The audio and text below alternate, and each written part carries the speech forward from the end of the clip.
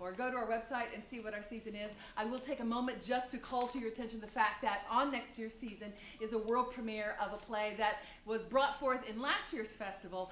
Nate Epler's Good Monsters is on the season for next year.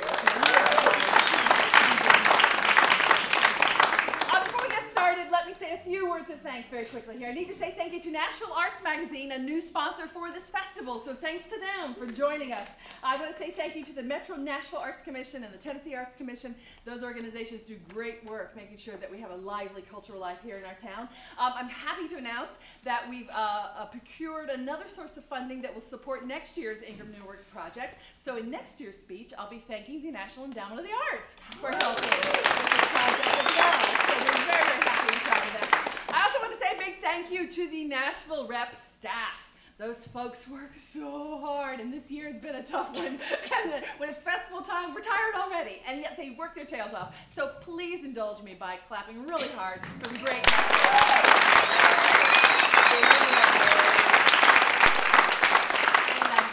and then, of course, finally, a big thank you to the person without whom we would not be here at all, a woman who believes in the importance of new work for the theater, and she puts her money where her heart is, so a big thank you to Martha Ingram.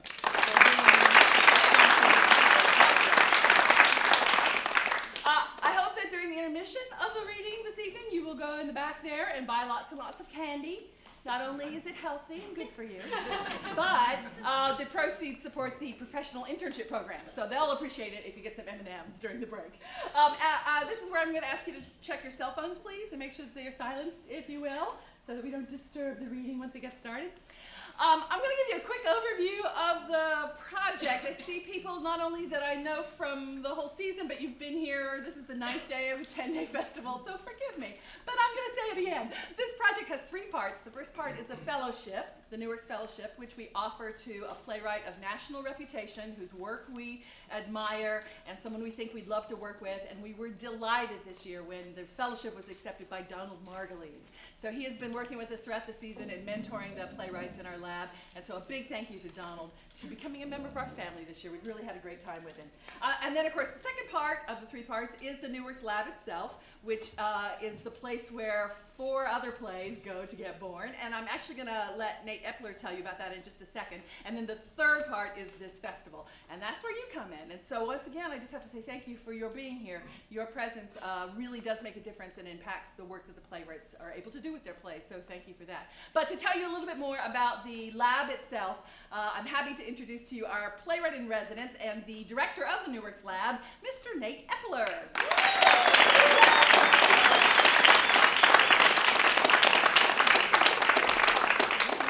Thank you all so much for being here. I'm Nate Epler, playwright in residence and director of the New Works Lab, and I am so proud to be here. I can't thank you enough for being here. Without you, these plays would be just words holding hands.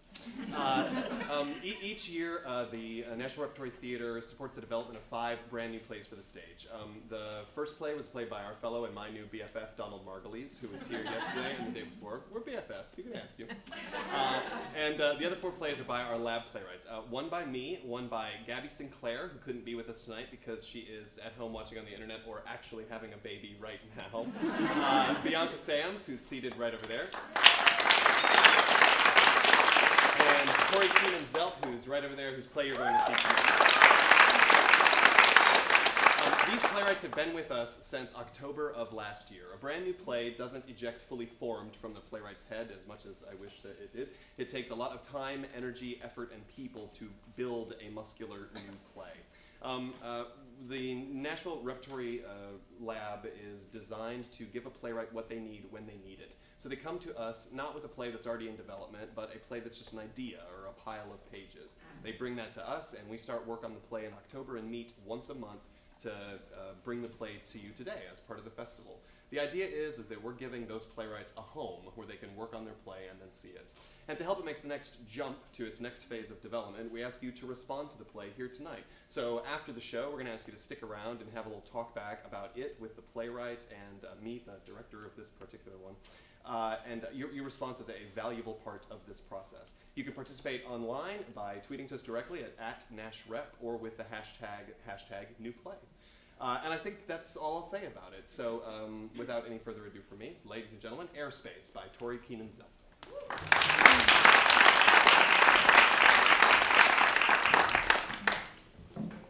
Airspace, a play by Tori Keenan-Zelt. Place, a small rust-belt city. Time, now. A small house divided into living room, kitchen, dining room, etc. Once it came perfectly out of a box that came in the mail from Sears. Since then, it has been lived in and faded and rusted and sagged and sunk in on itself and has died. Scene 1. I'm telling you, it basically hugs you. Lori and Kyle enter. Kyle's eyes are closed.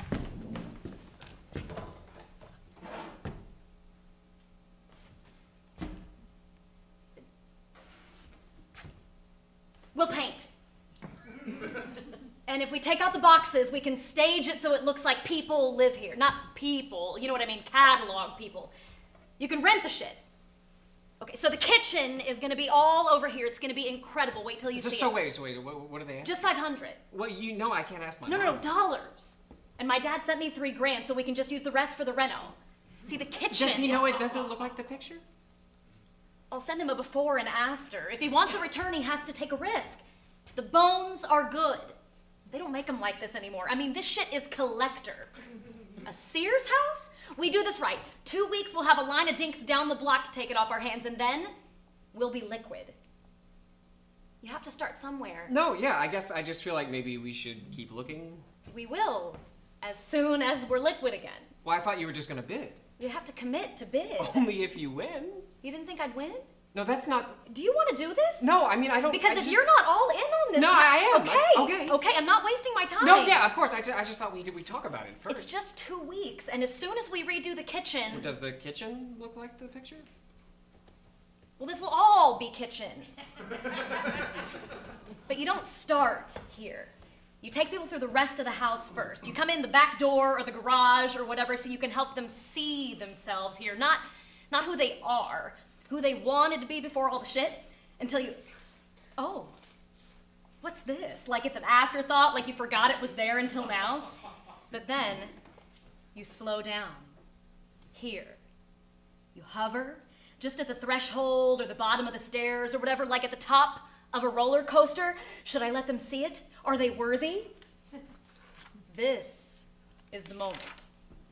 See, the rest of the house can be perfect. Whatever, doesn't matter, because if that kitchen looks like shit, like if it's all 90s or whatever, and you can see this, their eyes literally pull back into their faces and they'll say some crap about, oh, I have to ask my wife, or oh, let me sleep on it, and they are gone. It's like in the movies when pretty people start coughing and you know they'll be dead in like 10 minutes.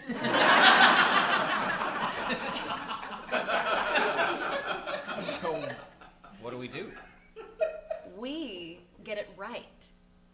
And if you get it right, that kitchen, that's what reminds them of what brought them here in the first place, what makes them sign 30 years of their life away. Their wife hates them. She married someone else. They had the wrong kids. They forgot to have kids. The worse it gets, the more they believe deep down that it can be better. Have better, get better if they just had a good house.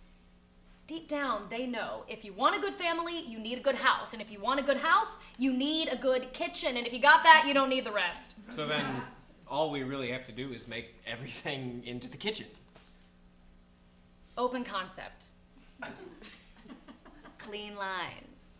Stainless. Sub-zero. Not that off-brand shit. People can tell. And maybe... Yeah, maybe a skylight. Right over the sink, so when you're washing dishes, you can look up and your kids can be screaming in the nook or whatever, but all you see is stars. And your husband goes to get the dish towel. He's helping you dry in his hand, like grazes your ass just a little bit. Maybe it's an accident. Maybe he wanted to touch you in front of the kids.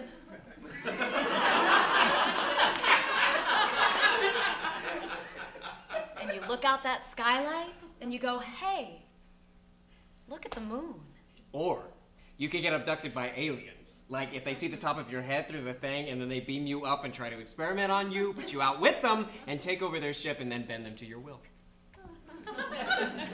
Yeah. It's whatever the person wants to see. Bottom line, you want to sell a house? You give it a motherfucking kitchen, bitch. Oh, maybe we can find one of those deep sinks. With, Farmhouse. Oh, we could drive out to Amish country for a weekend. And granite. You don't have granite, you're fucked. And one of those big tubs where you lie all the way down. We could read in there. We could sleep in there. If we give up the apartment, use the rent for a fireplace or backsplash or whatever, we could just camp. Yeah. I guess you can do anything for 2 weeks. It won't be like your camp. It'll be fun. We can paint all day and then do whatever we want all night. Make s'mores, tell secrets, be naked under the skylight. You're really good at this. I told you. Yeah, but I just... You are. So we paint and get rid of all the walls and maybe like an island or something. You want to know you can move things around. Kyle gets his phone out. What are you doing? Well, you said you wanted a before shot. We should both be in it. Here. Go over and stand by the ship. Oh. They make a perfect picture. They wait. It wilts.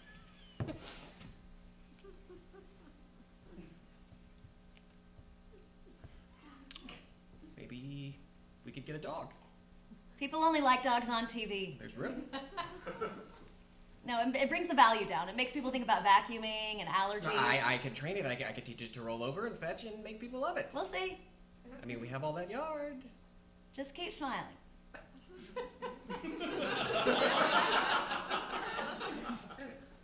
Are you sure you said it? Are you sure? Just keep smiling. Scene 2. The house is now in process of birthing itself into something else, something new. Not a house exactly, but the idea of one.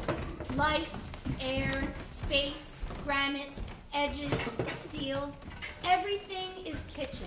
There's one internal wall, not wide enough to separate the space into rooms, but wide enough to be in the way, and buckling under the strain of holding up the whole house, and boxes in a state of packing or unpacking. The house doesn't know if it's coming or going. Babs stands on a counter digging in cabinets. Mac examines the wall. I can't reach. So get down. You said you helped me look. Where'd you see it last? Over top the fridge. Okay, where'd you used to keep it? Over top the fridge. So look there. There. Right there. What'd I tell you? It's a crack. Get down and help me find the rubber cement. Mac helps Babs down. She looks at the crack. Well, you're not going to see that once they paint. I'll tell you what you're not going to see. The roof falling on your head, middle of the night. You said you got everything we were keeping. It was on the list.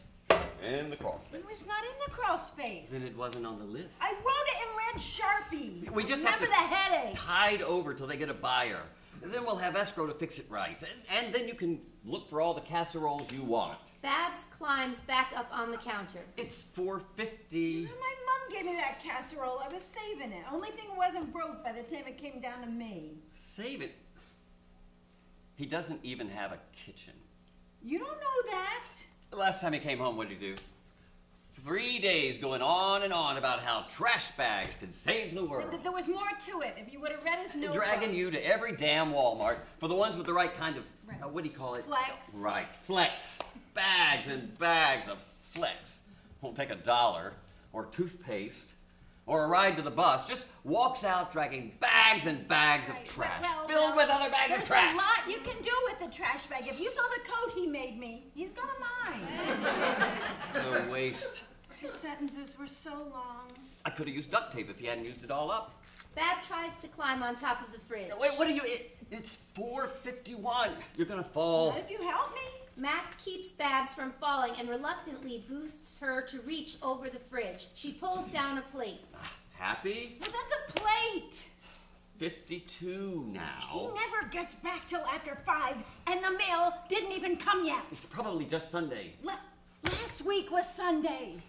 They're probably just forwarding it to the mail to their new place. But they can't buy a new place. They're not even liquid yet. If they got an offer. They're not done fixing up yet. I have time.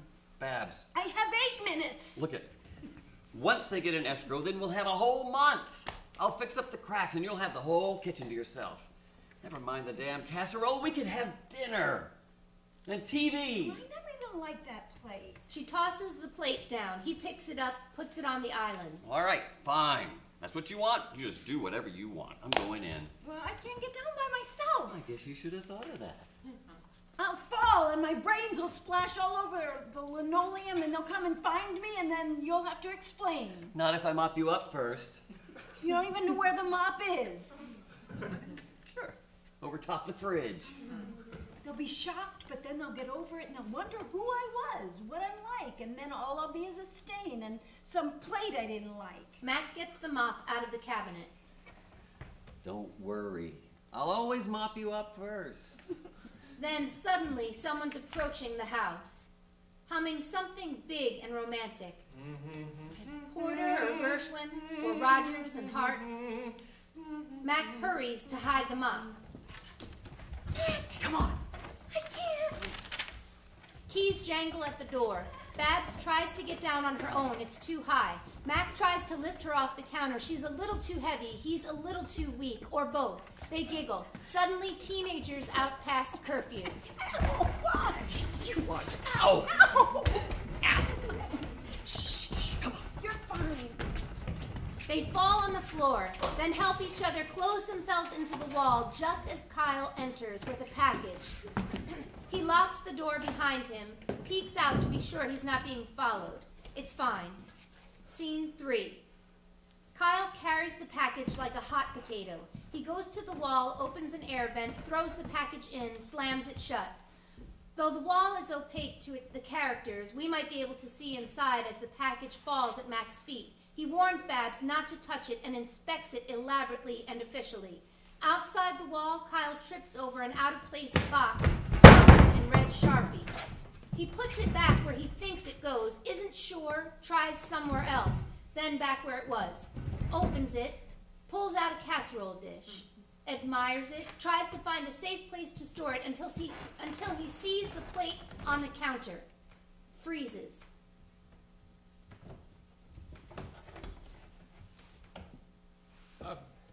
Glory?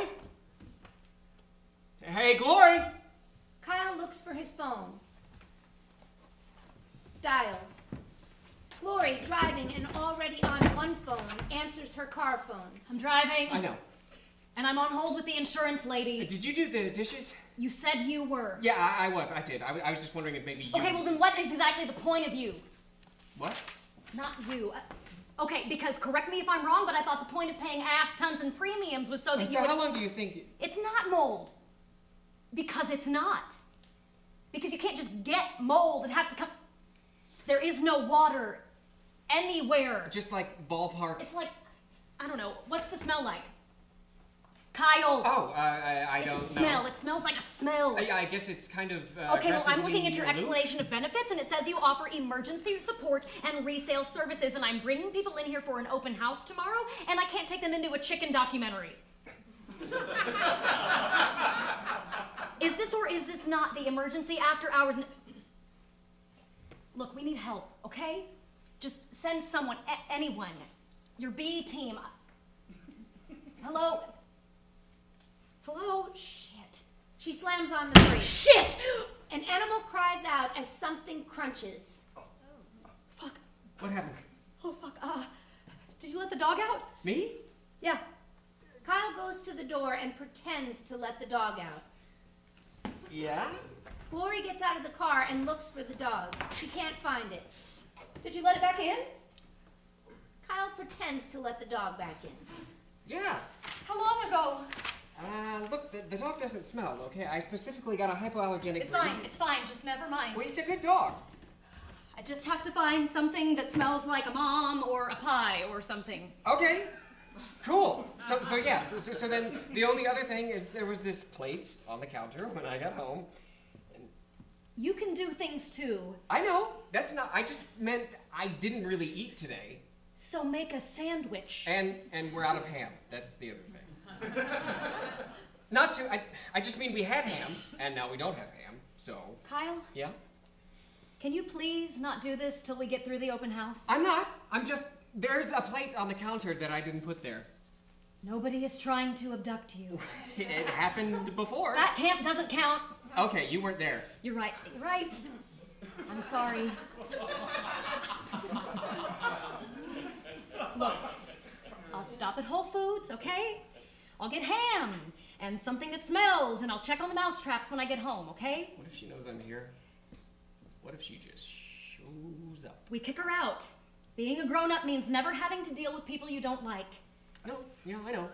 It's just, I mean, she's my mom. You're scared to leave the house. You freak out over a sandwich. But is that really her fault? Look, just because you shit out a baby doesn't make you not a cunt.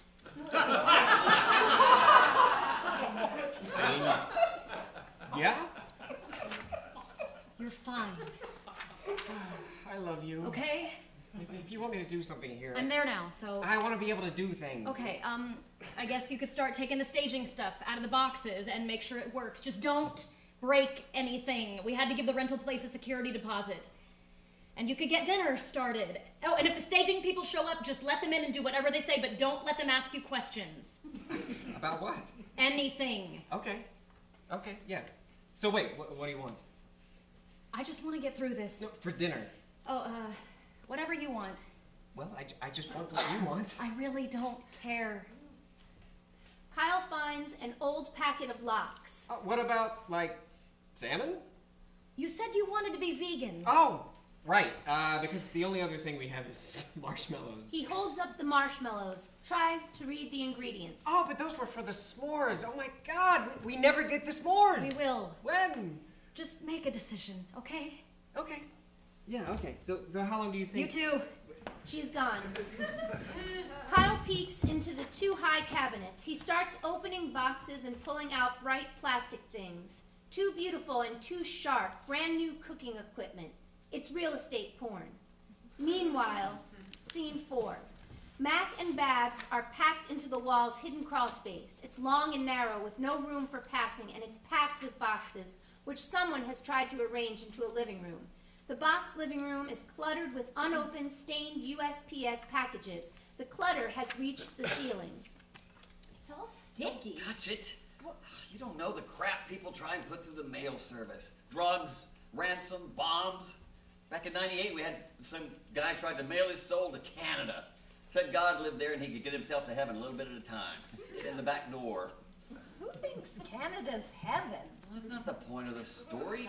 We can't have any more boxes in here. There's no room. We just have to get through the open house. Then once they're in escrow, we'll have all the room we need. There's not enough air in here. See, this is what happens when you don't take your nap. How can I take a nap? There's no place to lay down.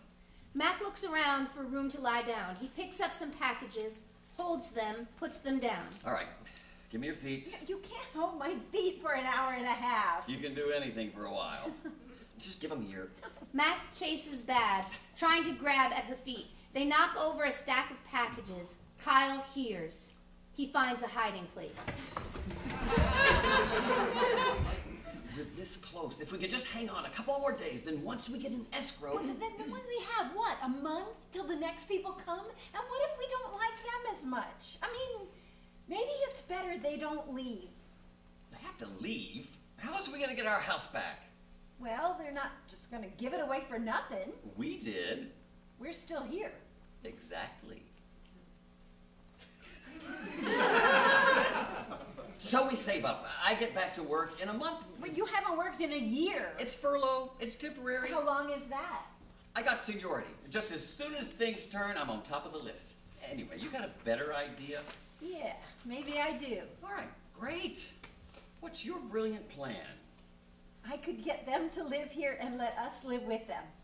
What the hell are you talking about? They've got room, they're good kids, and you like his singing. It's loud is what it is. I heard you humming just this morning. If we were out there, wouldn't have to hum. You could sing. Like you used to, we could all sing together. We could have sing-alongs. You got rocks in your head.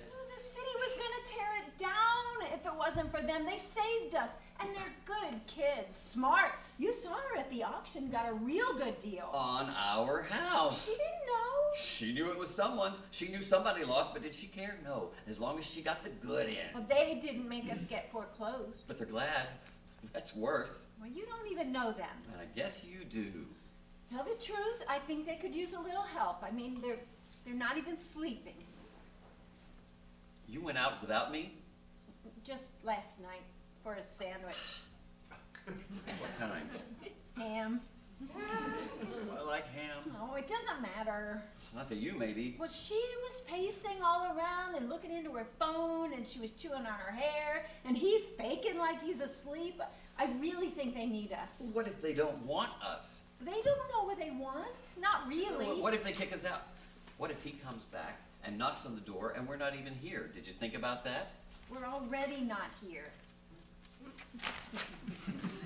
Look, you want to spend the rest of our lives like this? So what are you going to do? Tap him on the shoulder and say, "Hi, I'm Babs. I live in your wall." No, I'll knock on the door and say I'm a neighbor, or I'll figure it out. All I have to do is get to know them and get them to know me, and then I can just sort of ease them in. You know, you give that a shot. I would love to see that. Oh, you're not coming. Why not? You're not dressed, and you're not good at people. I'm a carrier. I'm front line. You screw it up, and I don't want to hate you. It's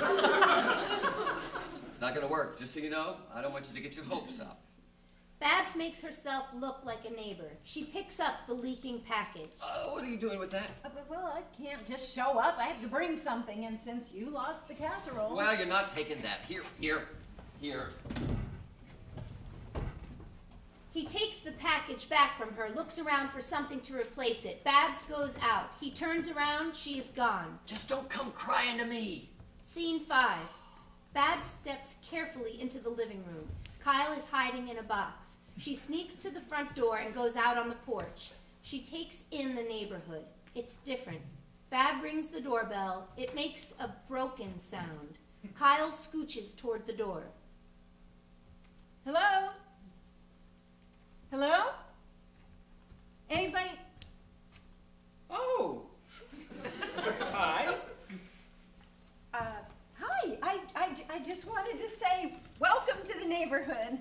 Are you the staging lady? Yes. I'm the staging lady. Barbara. Kyle, thank you so much for coming out on the weekend.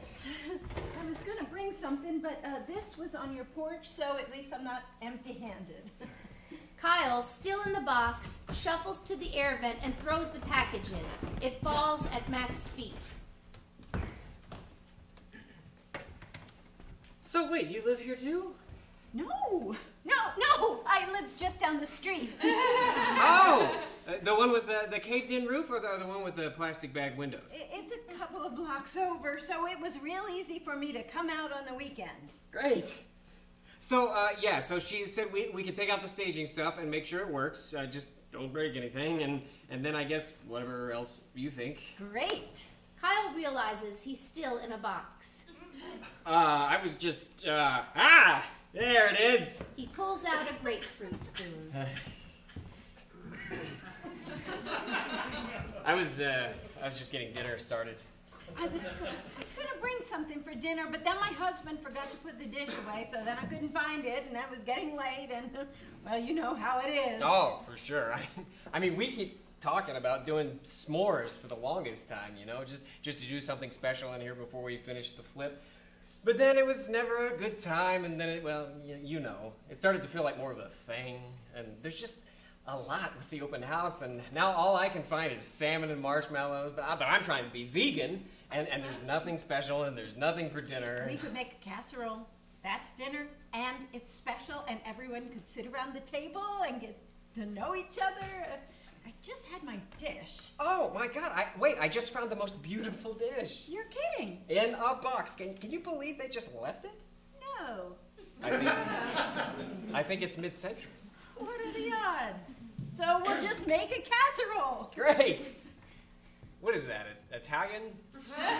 But you never had a casserole? Oh, well, my mom wasn't really a mom, so. Perfect. fine. She was other things. What happened to her? She moved to New York. Well, my Nana used to make casseroles for funerals and Christmas, and whenever she'd be out of town, you could never tell what was in them, but they had these gorgeous gobs of marshmallow you just wanted to lay down in. She always said you could stick people together with marshmallow. What's that from? Pittsburgh.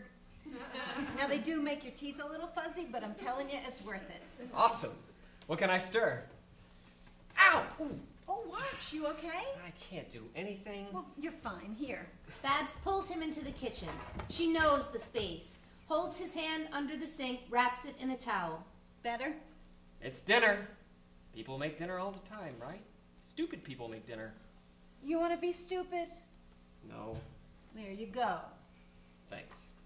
Who can do anything in a mess like this? You need a clean kitchen is all. Nana? No, that's just true. You sit tight. Babs diagnoses the kitchen, which is flooded with two bright plastic things. Everything looks like a toy version of itself. She takes over the space and tidies it till it becomes hers again. My mom used to say, "We're on our own for dinner," like it was super exciting. And then she'd go into the basement and I'd have a yogurt. And then a ho-ho. And then a Twinkie. Kyle digs the grapefruit spoon into his hand. Here, how about you just stir the marshmallows? I forget what else was in it, but that's all people remember anyway. Oh, sweet. Oh, there's a recipe on the back. Okay, so first I preheat the oven, and then I stir. You want a light touch with this, like you're tickling a baby chick. We watch a lot of Food Network and Travel Channel and HGTV. I feel like it's easier to do things when you're just demonstrating them.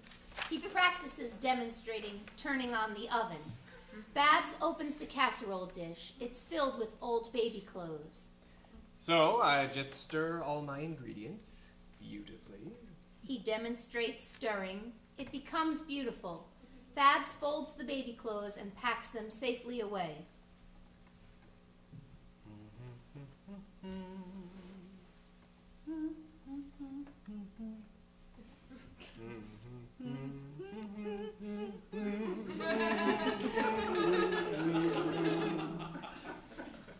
Let the time go by. I don't care if I can be here on the street where you live. And oh, the powering feeling. just to know somehow you are near. That empowering feeling. That any second you may suddenly appear. They dance the instrumental break together through the beauty of the open concept home, becoming some combination of Fred and Ginger, a Nancy Meyers movie, and a commercial for cleaning products. Mac enters in a ratty and stained USPS uniform carrying Kyle's package. Let the time go by. Kyle throws the grapefruit spoon and knocks out Mac's eye. Scene 6. Mac holds out a clipboard and the package. Sign here. But your eye. Oh, good. There you are. You left me. In the car? I didn't leave you. I was about to come out and get you. This is my husband, Mac. Hello. Wait, his eye, your eye. Oh, that whole thing is just plastic. Silicone. I'm so sorry. He's got 5 more at home. I liked that one. It's nobody's fault. Happens all the time. Even the first was an accident. Staple gun. See, I thought it was a 45. Nobody wants to hear about all that. What is he, squeamish? You're not squeamish, are you, son? You know how some people think they're funny, but really they're not funny? Well, don't worry. I'm sure we'll find. Well, it has to be somewhere. Kyle crawls around through the boxes looking for Mac's eye. You could have changed. I'm not impressing anybody. You got that right. Just well, put on that red sweater I made you and comb your hair. It itches. You said you liked it. You said till death do us part. You want to embarrass yourself? Mac goes back into the wall. I'm so sorry. Oh, not at all. It was my fault. Oh, wait, I think I see it. He's a good guy. I'm sure. He's just not good at people. But that's why we're good together. See, I do the people and he fixes things. He's real handy. He can fix pretty near anything you break. Oh, there it is. Mac comes out in a red sweater that's a little too small for him now. His hair has been wet and combed. Kyle comes up with the eye. Sign here. Wait, you're... My assistant. USPS. And my husband. Oh, I'm senior carrier, front line. Just part-time, but nights and weekends we do this. What?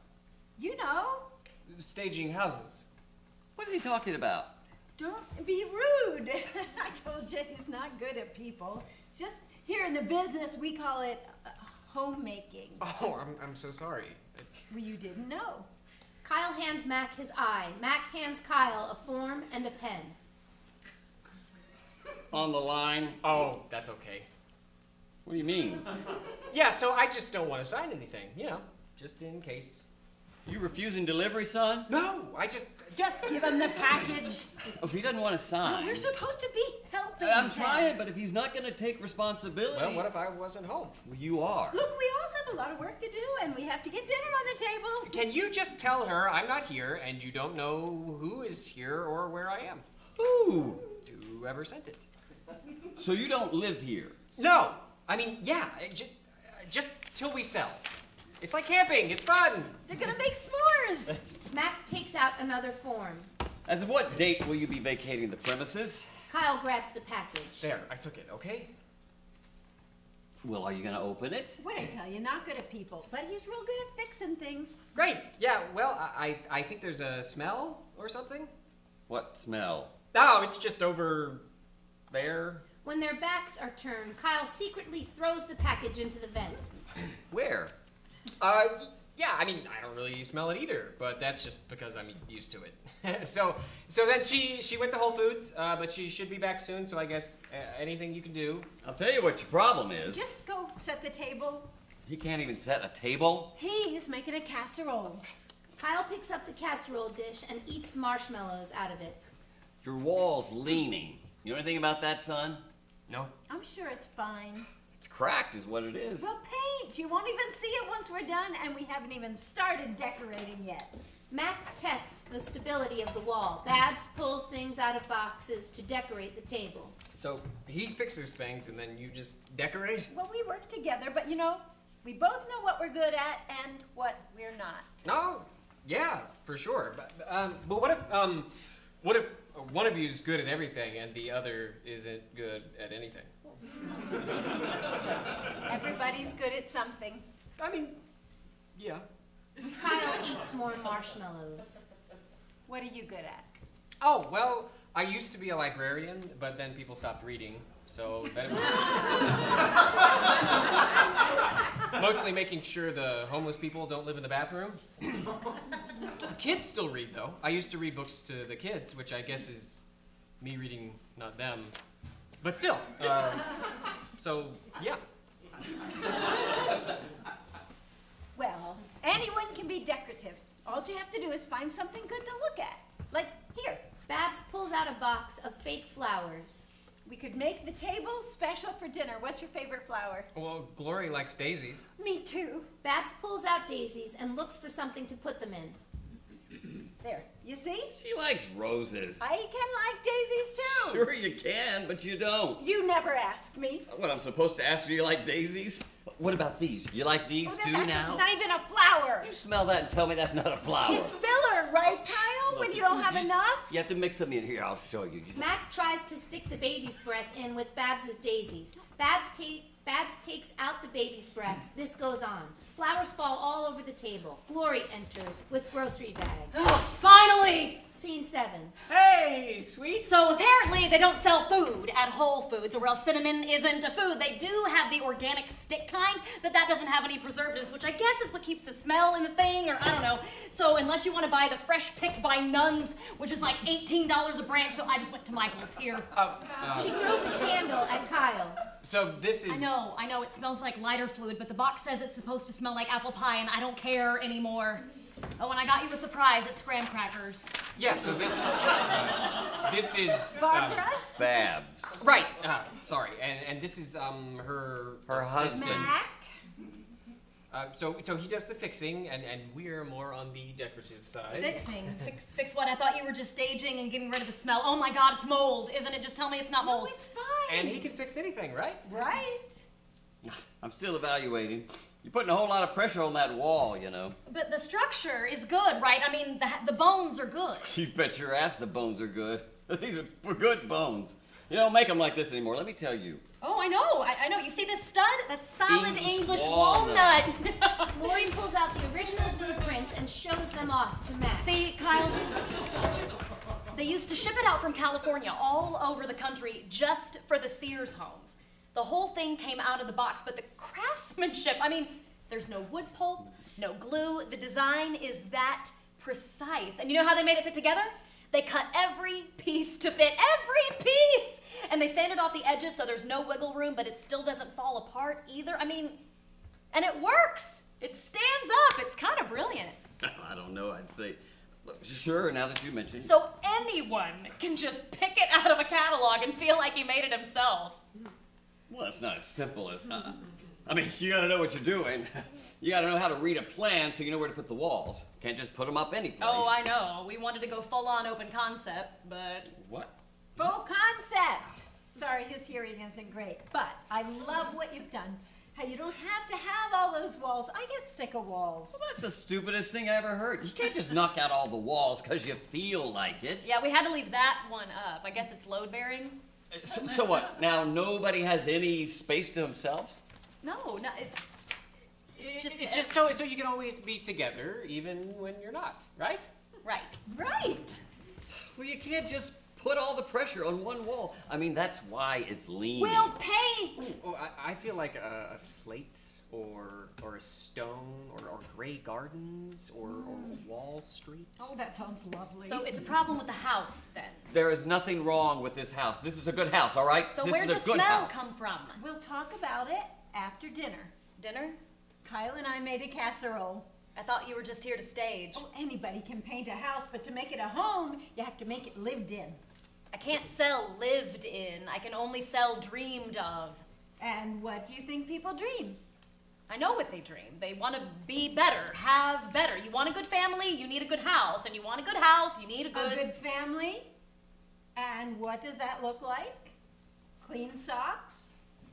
Sure, and marshmallow casserole, and dinner at a table with your family. I've been doing this a long time. And let me tell you, people can feel if a house has that in it or not. It's like squirrels and earthquakes. Trust me, I know. Paint ain't gonna cut it. You have to live in it.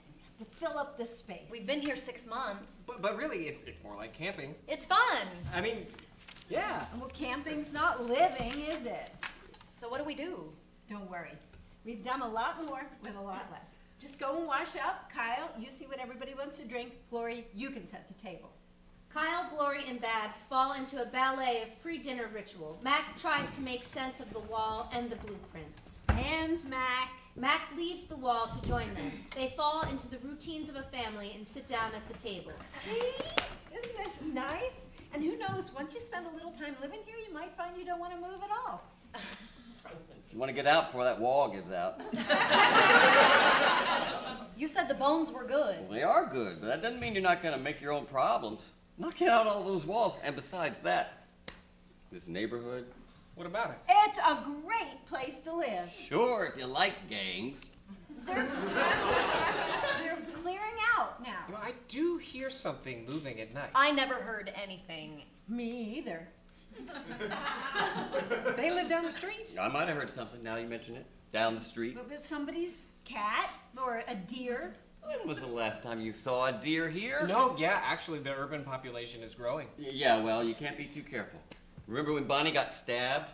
Just next door. Stabbed? Just a little bit. She's fine now. You don't know. She had to move out. Picked up and went to Ohio. What'd she get for the house?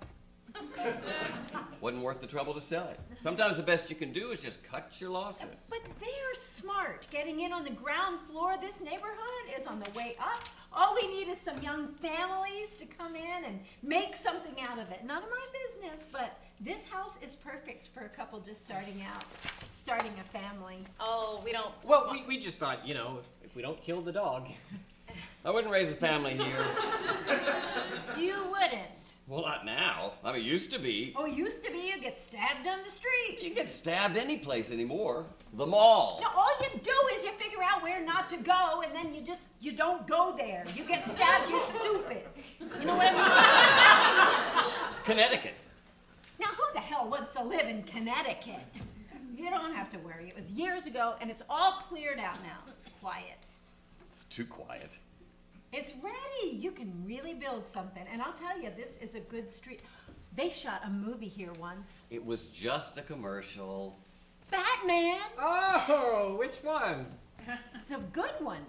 I mean, I guess we don't have to do the open house right away. You don't want to put it off. Get stuck here. Now, don't put words in their mouth. She said she just wants to get out of here tomorrow. They don't know what they want. You want to waste your life? I used to want to be Batman when I was a kid. You said there was a casserole? Kyle opens the dish. Kyle covers the dish. What? Nothing. He needs a spoon. I'm fine. It's fine. Everything's...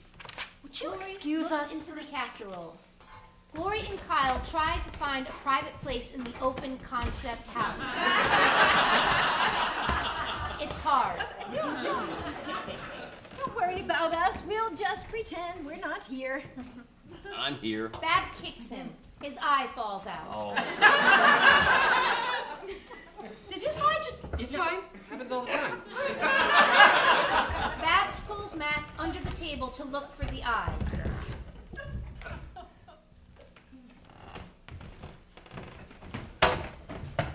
You said you were working on it. And you said you'd be home soon. We agreed. We talked to them. You agreed. I never agreed. Well, just like you wouldn't raise a kid here. Would you? I did. We did. Did we? Or did I just waste my life? That's not... When what? He just didn't turn out. End of story. Well, I'm not done yet. But then there was Whole Foods, and there was no ham. And they were fighting, and the flowers, and I was hungry, and now I'm uncomfortably full. And there's never any food in this house. You can go to the store too. You said you were. Why do you always have to be a thing I have to deal with? You know, they do say the first year is the hardest. It's fine. I'll just get a pizza. I can get it. I can just make another. Yeah, I got it. I'll call. You don't know what you like. Glory takes out a phone, dials. Kyle takes out a phone, dials. Everything will be okay. I just need more marshmallows. Marshmallows? For the casserole. I thought you wanted to do s'mores. I thought you didn't. Wait, do you? I got graham crackers. She got graham crackers, and he ate all the marshmallows. Well, he was hungry. What the hell's the matter with him? At least he made the dinner. He ate the dinner. So what do you want then? I just think maybe we could talk On about... your pizza. I said I'd do it. No, it's really no trouble. Hello? Yes, hello? I'd like to place an order for pickup. Delivery. Takeout. Wait, what's What's everybody the address want? Here? Hold on. Oh, cheese would be great. Okay, I'm not hungry. What about pepperoni? I'm trying to be vegan. What does that mean? It means he's not. 84 West something. What about mushrooms? I don't like mushrooms. Since when? Since now. What about him? Wait, what street is this? It's West. Oh, really? What? Cheese is... Pineapple. And ham. Hawaiian. There's something wrong with the wall. Mac can't get it to match up with the blueprint. Mac is trying to measure, but doesn't have anything big enough. Hello? Okay. 2 mediums, half cheese, half mushroom, half pineapple, half pepperoni. Then just whatever you think. Okay, thanks. What? Do you have the card? She hangs up, takes his phone. Yeah, hi. What's the total? Okay, what if we put them all on one? What if we just did pineapple? Cheese, just cheese. Okay, do you have any specials or? You need money. Yeah, no, it's fine, thanks. How long? She said 20 minutes. We always say that. They wait for the pizza.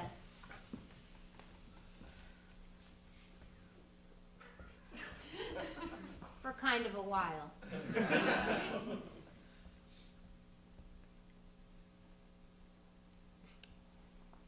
We could start reading up. Babs and Kyle go to the kitchen to clean up. Glory and Mac examine the walls separately and in parallel. They try not to get in each other's way.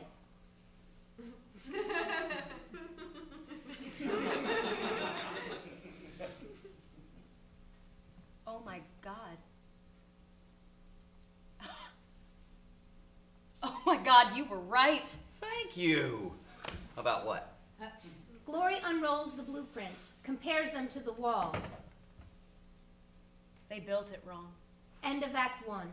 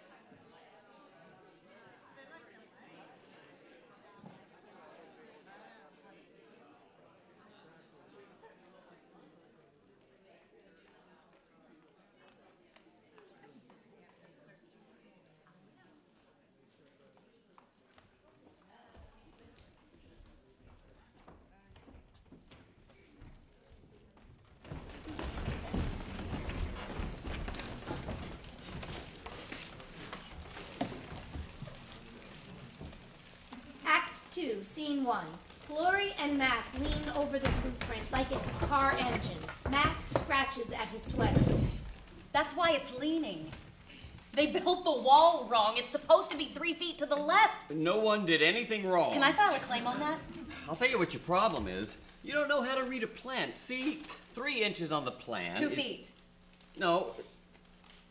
Wait. Did you measure it? Just a sec. Mac tries to measure the wall without measuring tape. It's supposed to be right in I got the middle. I said. It's supposed to hold everything up. And I'll tell you what it's supposed to be. There's supposed to be walls. All right? There's supposed to be walls and a kitchen and a front door that locks and a table to make models of spaceships and other places to put your feet up and listen to the game and smell garlic coming in from the kitchen. God, that's sad. No, it's... What do you mean? To be boxed up like that? I grew up in little rooms. There's so much breathing. What do you care? You're not staying. People, the buyer. Let me ask you a question. You ever play Jenga? What does that have to do with it? You get a bunch of blocks, right? And you build the blocks as high as you can, and you see how long you can keep building up and up and up. But you have to use all the blocks, so to go higher, you have to pull from the middle. One time, my son got it all the way up to the ceiling. Oh, he had a mind. I always said, could have been an engineer. Well, that's not the point. The point is, you know how you win at Jenga? How? You don't. No matter what you do, see, there's only so much you can pull out of it before everything comes down on you. Is there maybe somebody else I could speak with, like a manager? Or... I'm the manager. I thought you were the fix-it guy. Only on the weekends. Weekdays, I'm management. She said you were a mailman. Yeah, well, see, I started out in the mail service, and I was so good, they promoted me up to manager of the whole structural residential inspections and assessments department. That's the kind of country we live in. Glory dials her phone anyway. No one picks up. But you're still gonna help us, right? It's really not up to me. See, there's a protocol. Because I have a before picture, so if there's a crack, it was definitely there when we got here. You'll have that. It's a structural flaw. That's life. You can't build something without breaking something else. So what are you gonna do? Knock it down? Give up? No. You make the adjustment. You move the wall a couple of feet. Okay, but there has to be something I can claim. All right, all right. Look, we're not supposed to do this, but, you know, off the record, I'm you. Yeah? I get the hell out of here, cut my losses, really try and build something. That's not an option. You don't want to waste your life. Look, I'm not supposed to tell you this, but as soon as that wall gives out, this house isn't going to be worth $20. But you can fix it, right? Just till we sell? You want to sell a falling down house to someone? I don't have a choice. You're young. Choice is all you got. I have a short loan. $200 a day, every day we don't sell. It was supposed to just be a couple of weeks, but then with the reno and the smell and everything, it just got bigger. What about your dad? My dad sold his house to pay for my college. Well, him and half the world. He can't retire. I'm supposed to be his retirement, but it only got me through 2 years, so I took my real estate exam. In 2007. Anyway, he wanted to come for my graduation. He saved for a ticket, but I told him to wait. Give it to me. I took this one econ class, and most of it was bullshit. But I remember the thing about how if your money's not working for you, it's working against you. I mean, that makes sense. You don't want to get left behind, right? Anyway, this will work. This has to work. I'll figure it out. Max starts unraveling his sweater and uses it to measure the wall. What are you doing? Maybe we could rebuild it with the boxes in the right place, like it's supposed to be, so there's not so much pressure. Mac gives Glory one end of the yarn. Thank you. I'm not making any promises. Right, sure. Just don't say anything to Kyle, okay? Scene 2.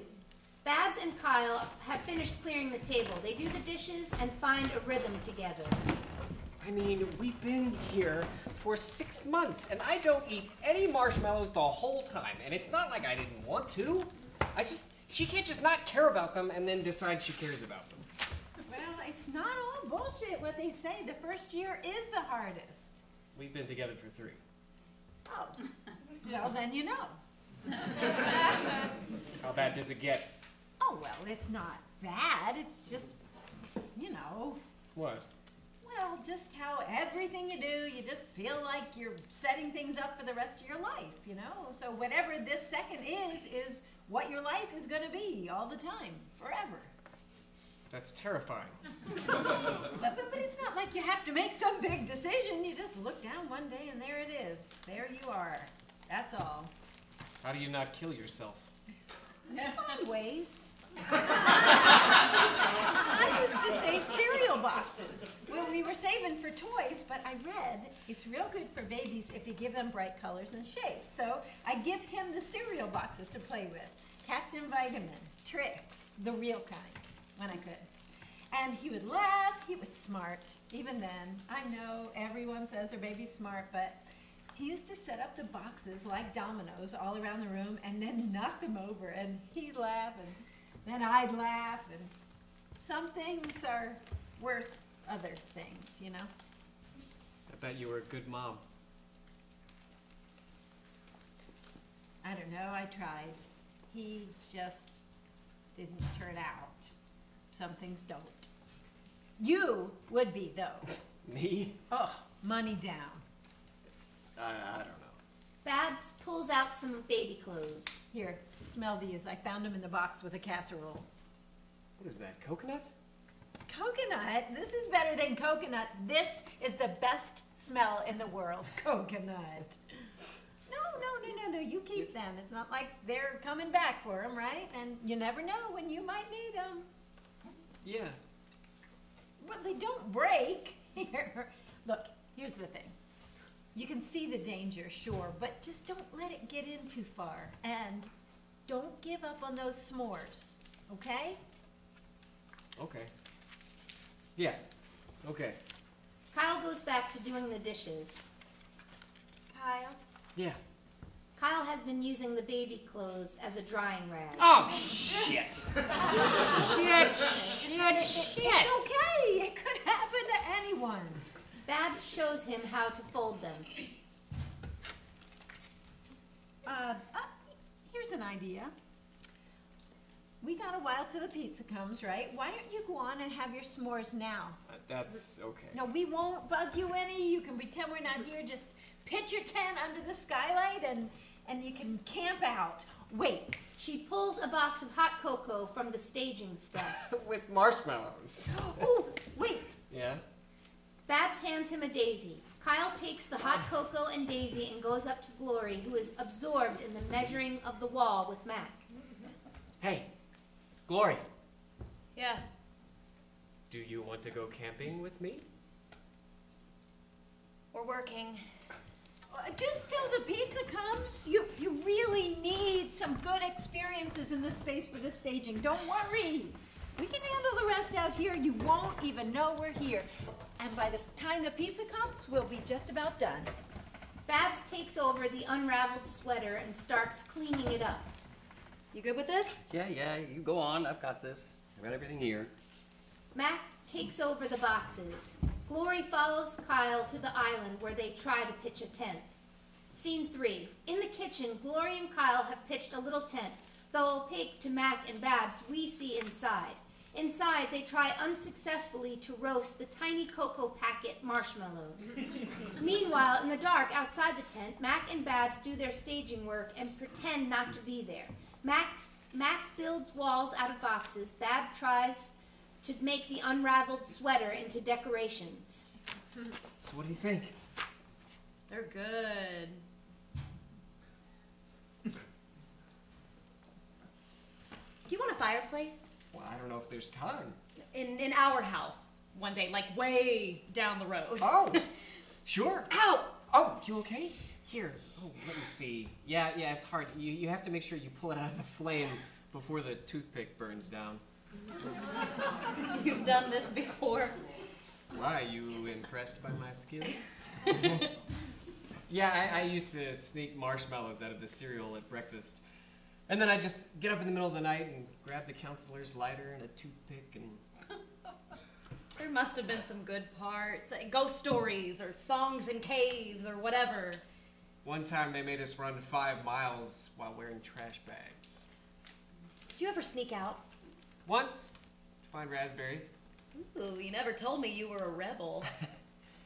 Yeah, but I couldn't see in the dark, so I wasn't sure what I was eating. So then I got sick, and they sent me home early, so I guess it worked out okay.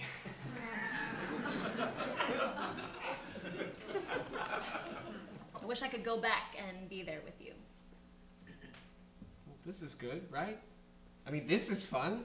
It's like this is what it was supposed to be. Oh, shit! Shit! What? What? What? Your marshmallow! Oh, put it out. Shit, we are not covered for fire! It's okay, I got it. No, I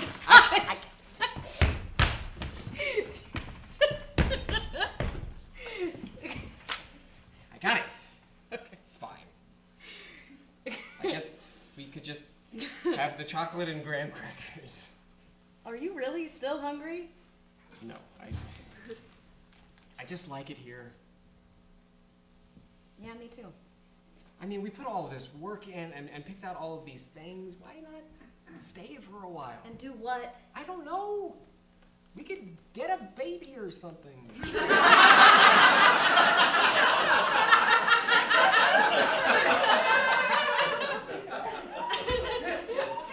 You know how easy it is to kill a baby? Oh, you're not gonna kill a baby. I know!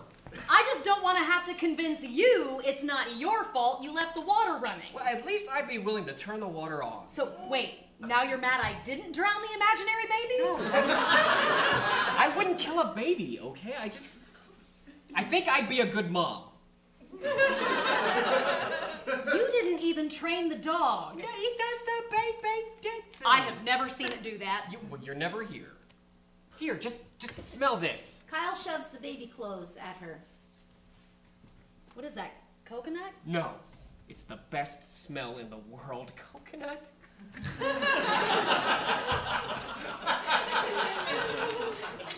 Where did you get the... Did you kidnap a baby? No!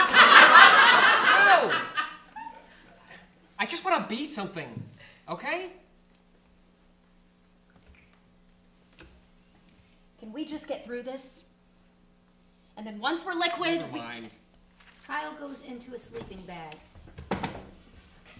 What are you doing? Going to sleep.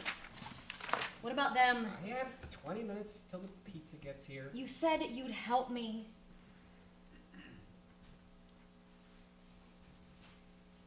We can talk about it, okay? Just not right this second. Okay?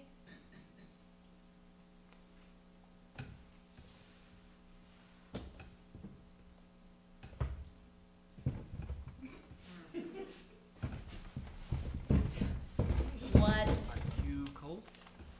Do you want me to turn on the heat? No, but I could get you a blanket if you're cold. I'm not cold. Fine. Can you just tuck the blankets back around me then?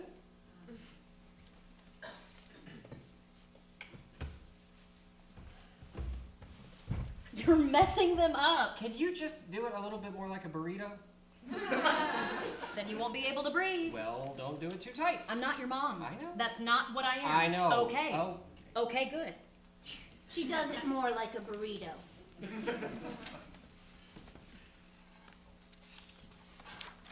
You have enough room? Yeah. You? Yeah. Can't even see it from here anyway. What? The moon. Oh, sure you can. You just have to... Wait, hold on. Kyle gets up to zip open the moon flap in the roof of the tent. He messes up all the covers again. Scene 4. Outside the tent, Mac and Babs have reworked the house's interior. Mac has rebuilt not only the original wall, but all of the original walls. Now there is a kitchen, a dining room, and a living room. He works with a renewed energy. Babs tries to make decorations out of the staging stuff and to soften the edges of the walls with the red sweater's entrails, but it keeps getting away from her. There, you just try and knock that wall down now. Why do you have to put edges everywhere? I told her I was going to fix it, and that's what I'm doing. No, I don't want anyone banging their heads. They won't, as long as they don't walk into the walls. You're not even fixing it. All you're doing is putting it back like it was. Well, it's not finished. I still have to build out there, and... She doesn't want it like it was. She's a kid. She doesn't know what she wants. She wants it open concept. Look, you were right, okay? They stay with us for just a little while, just till they get their feet under. Then we can save and figure out what they really want to build. But they want it open concept. I'm telling you, once they see it like it's supposed to be. I want it open concept. You're the one that picked out this floor plan. You said you wanted a living room here and a dining room. Remember? You walked right there and there and there, and you drew it on the floor with chalk. I gave you a dining room. I even put in a door because you said you wanted a place you could close. Well, he cried all the time, and then he learned to talk, and he did that all the time. It was all the time. Maybe if you listened. Well, you got ears, too. You weren't hardly here when he was little. You spend the first 3 years chasing him, trying to keep him alive. Who can listen all the time? You know, I used to know Elton John. You did his eyebrows. Well, let me tell you, you do a person's eyebrows, you know him. He used to call me out to 54. Once. Look, I never made you stop cutting hair. I built you a room. I put mirrors and outlets for the dryers. You said you just wanted to be a mom. Well, you said you were going to make postmaster. I didn't know what it was going to be. I guess I did. This doesn't have to be what we add up to. Once the baby comes... Whoa, what baby? They're talking about a baby. What the hell did you say to her? But there's room. We have to clean out the crawl space and find the cereal boxes. That's ours. What's Goods at doing? It's not a good time right now. It never is. They got the open house to think about. He needs something. So what, she's supposed to ruin her life? And we won't be like us. Well, that's not what I meant. All I mean is they won't be alone. They'll have help. We'll take it for walks down the park and look at the ducks and the petting zoo. I wonder if they still have bison. And in the summer, we'll drive to the lake and to Disney. We can stop and get fresh orange juice, the warm kind. If you hated being a mom so much... I won't be a mom. I'll be a Mima. I'll show it how to make cookies and applesauce. You name 3 things in applesauce. And you have to stop eating mayo. You want to be around for graduations and walking it down aisles and exercise. That's another thing. Don't give me that. It'll be fun. We can do it together. We can go over the mall in the mornings and get sweatbands and then go to McDonald's for breakfast and make friends. You walk around the mall all you want. She's not having a baby. And you just said she doesn't know what she wants. You ask her. Lori comes out from the tent. Ask me what? She stares at the remade home. It's not done yet. I still have to... I thought you were just fixing the wall. Yeah, well, you can't just fix the one. This wall's the spine of the house, but it only works if everything else comes off of it. Share the weight. So you need this wall to balance out that wall. But we know you wanted the open concept. You want a concept or do you want a home? You're the client. We can take it down if you want it the way you wanted it. There's no time to reinvent everything ground up. You have to have the structure first. Get the bones solid again. Then you can make things however you want them. That's the advantage of Sears. You don't have to decide right now. The open house is tomorrow. Well, I'll make a nice cup of cocoa and we can just talk it over. You don't want to ruin your dinner. Pete's gonna be here any minute. Well, it's not here yet, is it? Babs whisks Glory into the kitchen. Mac tries to follow them, but Bab uses the new wall to shut him out. Well, you better hurry up if you want to get done by dinner. Mac hurries to finish building the walls. Scene 5. Babs puts water on to boil and bustles around her kitchen. She looks for Coco and tries not to knock over the tent that still contains Kyle. My Nana made the best cocoa. She used to let me stir in the milk. Isn't it supposed to look clean? Glory tries to tidy the red sweater string. Well, you don't want anyone banging their heads, do you? What you do is you want to keep the edges soft. Babs takes the cocoa packet out of the trash and empties them into the casserole. Right, but how are people going to see the granite? Well, you said yourself, people get houses to get better families. Well, how do you get that without keeping them safe? Trust me, you don't want all those edges around. How was this s'mores? Fine. you're going to have to do better than fine. You want to remake the space. He almost set the tent on fire. I don't know what else to do. Well, there is one more thing, but it's... What? It'd be easier if you had a family.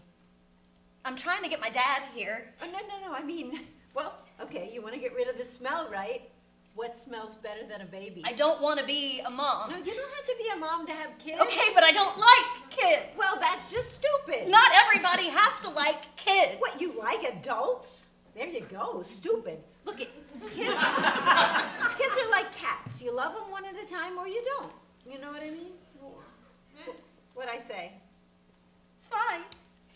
No, all I mean is it's different when they're yours. I know,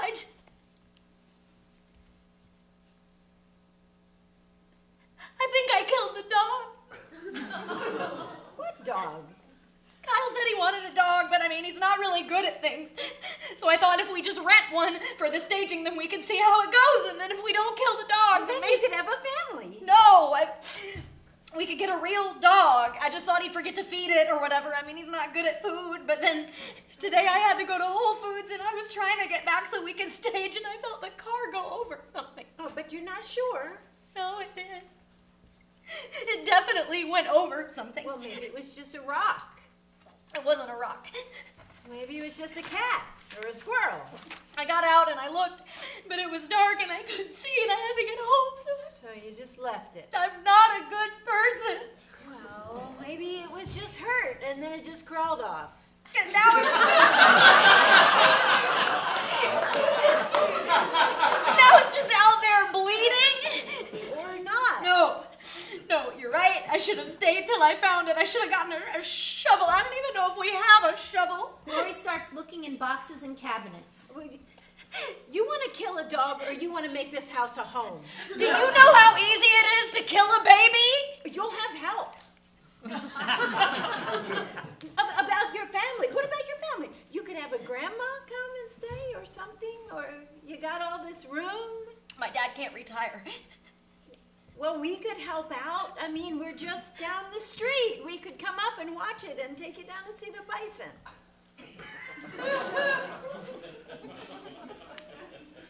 That cocoa actually smells good. Maybe we could just use that for the open house. See, this can work. And you've already got the raw material. I mean, look at your hair. Thick. You can do a lot with thick hair. Not much you can do with skinny, scrawny hair like mine, but you, here, let me see. Yeah. See, I do a cut and a wave, not too much, just so it wasn't so puffy on the ends. I get back from the park, baby goes down for a nap, I could cut your hair here at the kitchen table. I used to cut hair out of the house. I really don't care about my hair. Oh, bullshit. Everybody cares about their hair. I don't. So what do you care about? Kyle. My dad. Not working at the call center with my dad. Let me ask you something. You flip this house, right? Yeah. You get liquid. Right? Then what? We do it again. But we start with a better house next time. You know why they put lather, rinse, repeat on shampoo? It's so they can sell more shampoo. People think they gotta wash their hair all the time, but you wash your hair too much, it's not gonna hold a curl. Well, it's just till I get things set up. No such thing. Okay, it's like my son. He always wanted a dog, right? Every Christmas, he used to beg. We always said, no, too much hair, too much mess. But he's 31 now, so you don't need me, you know, he's done. He goes out, he gets this little dog for protection, he says. He's gonna train it, he says. And I can't see how this little dog is gonna protect no one from nothing, but I think, well, if it gets him out of the house. So, one morning, I come out for the paper, I look down at the park, and my son, he's got the dog up on his hip so it can drink out of the fountain. For a second, I can see how he'd be with a baby on his hip. Try not to hope too much, you know. And then I hear this screaming, this bloody murder. There's this little old lady, and she's got this yippy little dog, you know the kind, and she's holding it up like it's the baby Christ, and she's screaming, that water is for people, that water is for people, right in my son's face. You can't have that thing in here. This man has a bull. This man has a pit bull, and he's slobbering all over our water. And I'm trying to think what to do when my son goes up close to the lady. You want it back, he says, and he holds up his dog, and he squeezes it like a pack of ketchup, and it makes water all over the lady and her little dog, too. I pick up the phone. I dial 911. What kind of mother calls on her own son? But I tell you, I'm afraid what I'll do. I'm afraid of him. And I'm trying to think, when the lady, she grabs my son's dog by the neck, hard, you know, and I hang up. I watch. I wait for his little dog to decide the game. I don't know, maybe I should have hit the 1, but I'll tell you what, I'd have bit her face too. You know what I mean? Anyway, that's kids.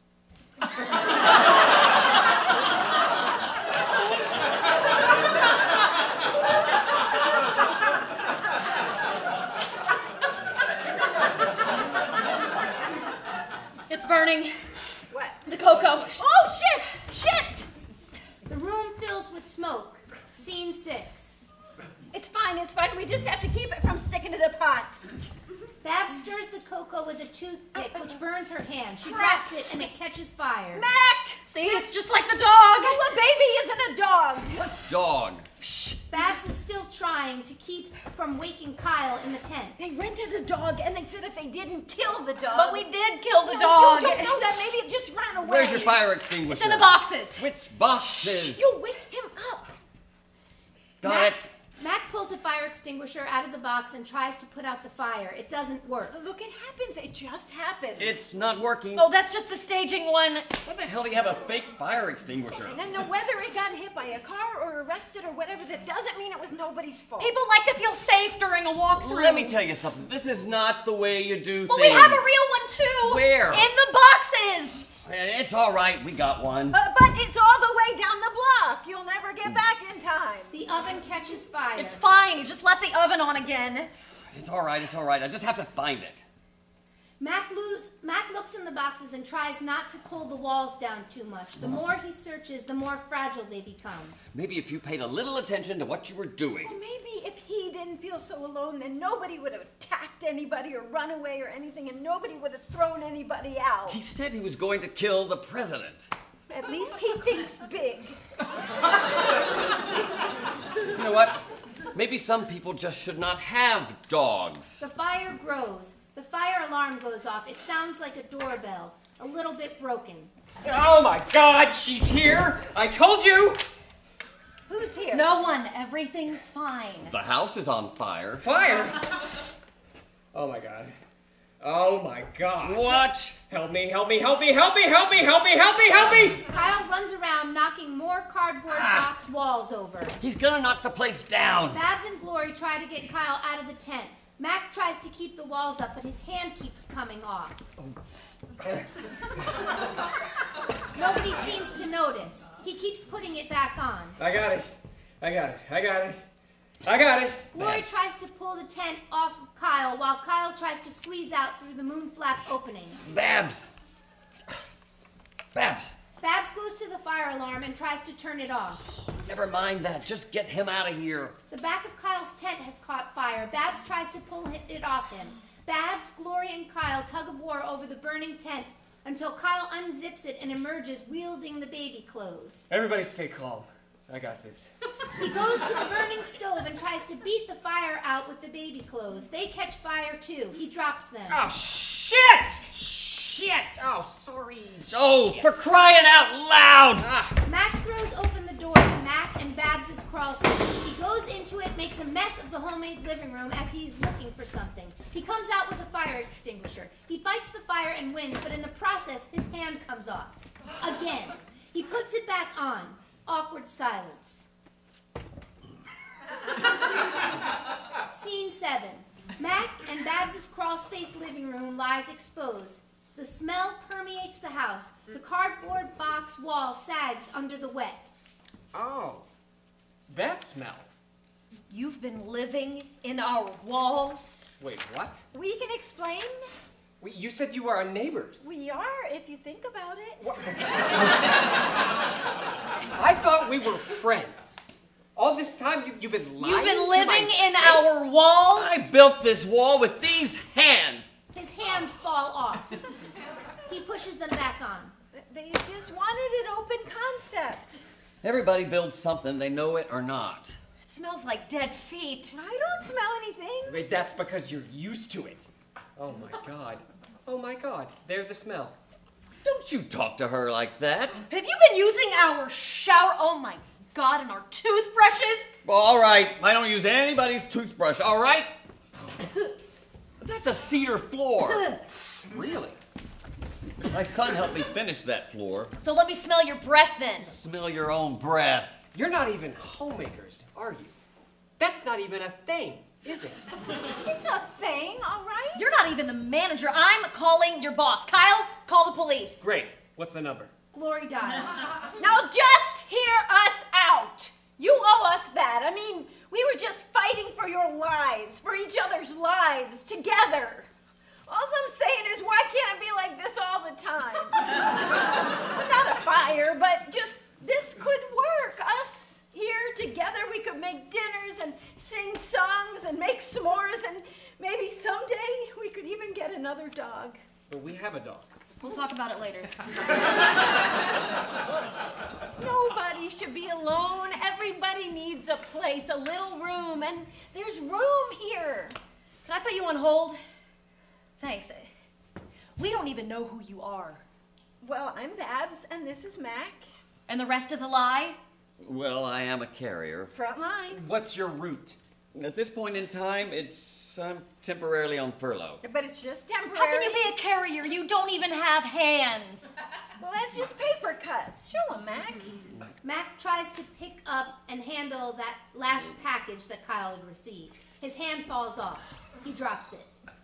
That's a lot of paper cuts. Well, you start with just the one, and then the paper just keeps finding your skin. Then they get infected. They thought I was looking for workman's comp. I wasn't. I just wanted a desk job. What are you talking about? You love walking. You can get tired of something you love. Well, why the hell didn't you say? I'll tell you what that smell is. It's all these packages. I mean, look at them. They're not even packed right. Leaking all over. You can't just leave an unopened package in a damp place for months. Let me see that. No, he can only give it to the addressee. Well, who's the addressee? Let me see it. It's against regulation to open another person's mail. We can't just leave it there. All right, all right, all right. Just here. Kyle opens the package. He dumps something small and bloody on the ground. Is that an ear? So, you have to know my mother. She sent you an ear? Yeah, but it's not. But she just has this very sort of dark sense of humor. And So, whose ear is it then? well, it's just an ear. I mean, she just wants me to call her.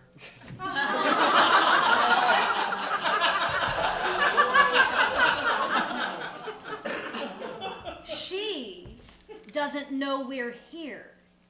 I mean, it doesn't smell that bad. Well, you think that just because you're used to it. Wait. How did she get our address? Why don't you just call her? We don't talk. At what point in time did you become aware that you were receiving undocumented body parts through the United States Postal Service without a permit? It's just an ear.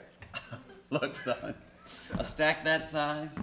Now, you either got a whole lot of ears or it's more than just ears. Look, don't worry. We'll get them out of here. Wait. We have to get the smell out. Well, but maybe if we just get more cinnamon. There is no more cinnamon. Will you give us... Thanks. Thank you.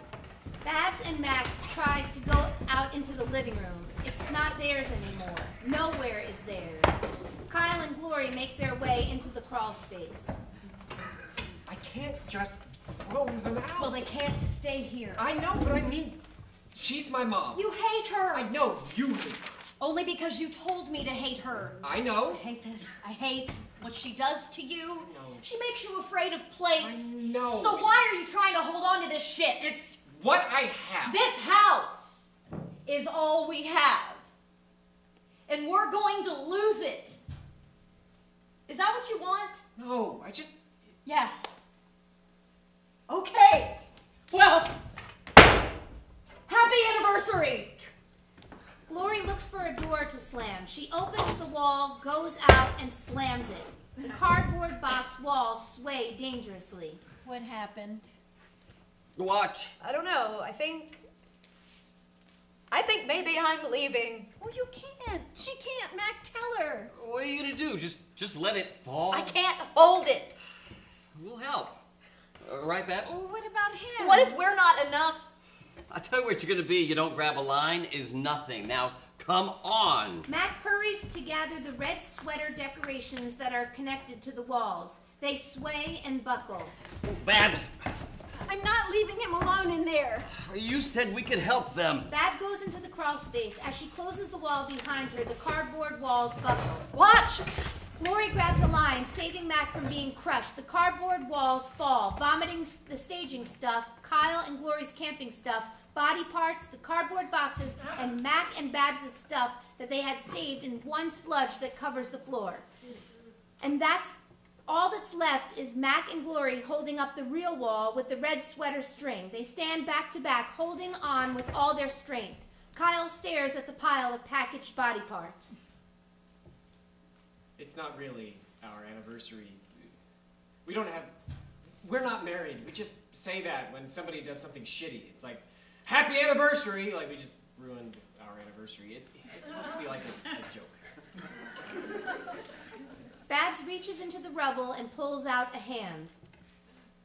Well, maybe if we can just find the rubber cement. Hey, Mac, where's the... Babs realizes that Mac is in the living room. She pulls burnt marshmallows out of the charred pots and tries to make them sticky again. See that scar? She fell asleep with a cigarette. She'd noticed the checkout kid looking when she handed her card, and she'd lean in and whisper, "Dragon." She was like that, you know? Funny sometimes. There. See there, it still works. She waves the hand around and tries to cheer Kyle up. At breakfast, she was funny at breakfast. I tried to wake her up to take me to school, and she wouldn't even open her eyes. She'd just say, "Coffee." She liked it light, so I'd pour the milk right to the brim. I could carry it upstairs without spilling. I was pretty good at that. She'd gasp like she'd been swimming underwater all night, looking around, you know? But then she'd blow across the top and take a sip, and her eyes would settle, and she'd say, "No doubt about it. I gotta get another hat." But you know, she could actually do the voice. And not just Bullwinkle. I mean, all the voices. Mel Blanc, Dawn Butler, Nancy Cartwright. She said the key was letting your real voice be the trampoline the characters could bounce off of. Just solid enough to hold them. I'd lie next to her, and we'd put on the TV and watch Rocky and Bullwinkle and Looney Tunes, and we'd do the bits, you know, or not. And sometimes we'd just watch and not have to talk. Sometimes I'd tell her it was Saturday. I'd make cereal and pancakes and waffles and banana bread and bowls of Lucky Charms, just the marshmallows. I'd pile them. She had these little Chinese trays she said we got at Disney World when I was little, but who knows. And the more we'd eat, the lighter her voice would get, until inevitably the school would call and I'd have to go. But the early part of the day was better. More than better. It was good. You learn to weigh voices. Last time I called, it was thin but sticky. That's uppers and Percocet. I just wanted to tell her about the new house, but she kept threatening to get into crafting, and when I laughed, she said how nobody calls, and I said, well, that's because when we do, you just threaten to kill yourself. And then she threatened to kill herself. And I said, great, call me back when you do. And I hung up on her. Babs has found Marshmallow and stuck the wrist together with the hand. She puppets the hand and uses it to stroke Kyle's face. We can't hold it! You can hold anything for a while. Your hands! I'm fine. Mac's hands are coming apart under the strain. You're gonna be okay, sweets. What's your name? What? That's what you'd call me. Oh, okay. What's your name? No, it's more like a joke. Hey, what's your name? Lighten up. Is that supposed to be funny? I was just trying to help. Why do you always have to make everything about you? I'm not, but some things are about me. Oh, here we go. What? I can't be that person? You're too much person. You take up too much space. You suck up all the air, so there's no room for anyone else in any room that you're in. Look, I'm not saying it's your fault. It's just... Well, maybe I was just trying to keep you from breaking. Or maybe he was right. Maybe you were broken from the beginning. Maybe you just came out wrong. Or maybe I gave you something that just caved in and sucked all the brightness out of you. I don't know. Stood there at the airport for 5 hours with 2 coffees, letting them get cold. I didn't even call nobody because I just stood there. As long as I stood there waiting, there was still a chance you'd show up. I'm sorry. No, you're not. How do you know? Well, if you were sorry, you'd have called or written or something. There wouldn't be just this silence. I didn't know what to say. Nothing but a damn card. Babs pulls out a Christmas card and throws it on the floor. Used to write more. Your sentences were so long. Maybe that was all I could do right then. Maybe I just wanted you to know I was okay. Outside, Mac's hand is coming apart as he loses his grip on the red sweater strings. The walls start to sway. Here, just give me your lines. No, I got it. A little help? Babs looks out to see them holding the strings. They need us out there. I can't just leave her. I don't think we can carry all that. Kyle! I know, I just... Look, we took our son to the Grand Canyon one time. He cried the whole way, and when we got there, he wouldn't even look. All he wanted was a balloon from this tourist trap. He just cried, and he wouldn't stop crying. So finally, I tell him he can get one, just one. But when he gets up there, he can't pick. He says if he takes one, he's not taking all the others, and I can see he's going to cry again. So I says, all right, fine. I says, go ahead, just get them all. And his eyes got so big, and he smiled, but he couldn't hold them all. They kept lifting him off the ground, you know, all the helium. So I told him, you can't hold them all. You can just hold what you can hold. Kyle picks up the arm Babs made out of his mom. Kyle takes Babs's hand, and together they come out and take some of the red string from Mac and Glory. Kyle gives his mom's hand to Mac to replace his paper cut hand. Everyone leans to hold the house together. We did it. Yeah. Yeah. Yeah.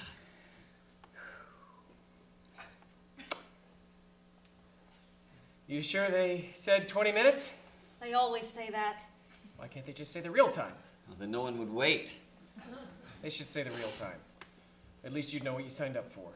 Well, you never know. No one ever knows.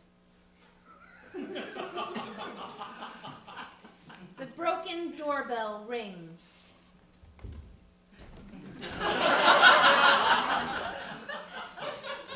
Hello? Where's the pizza? It came. You're late. I know, I'm so sorry. Oh, that's fine. So, it's just, $39.95? If you're late, it's free, right? Yeah, we don't really do that anymore. Look, I'm so sorry. I really am. I'm so sorry. If it was up to me, Is he crying? No. If it was up to me, I'd give you all the pizzas in the world. I'd go to Naples and find a dude that's like, all he's been doing is just tossing pizza since he was 5. He'd have like a mustache. And he's like fanatical about his ingredients. I mean, he grows his own cheese and everything. But I can't get to Italy. And I can't grow a mustache, and I can't give you these pizzas. If I give you these pizzas, then I won't have a signature on the order slip, and then they'll think I didn't do my job, and that the pizzas never got to you, and I just ate them all myself or something, and I can't. I cannot get fired right now. My daughter died last year. She was just a baby, but still, see, my girlfriend had postpartum and she kept leaving the water running, so I said I'd bring her along on my deliveries, the baby, and I know you don't leave babies in cars, even if you're just running in for like a minute, and I didn't. I would never do that.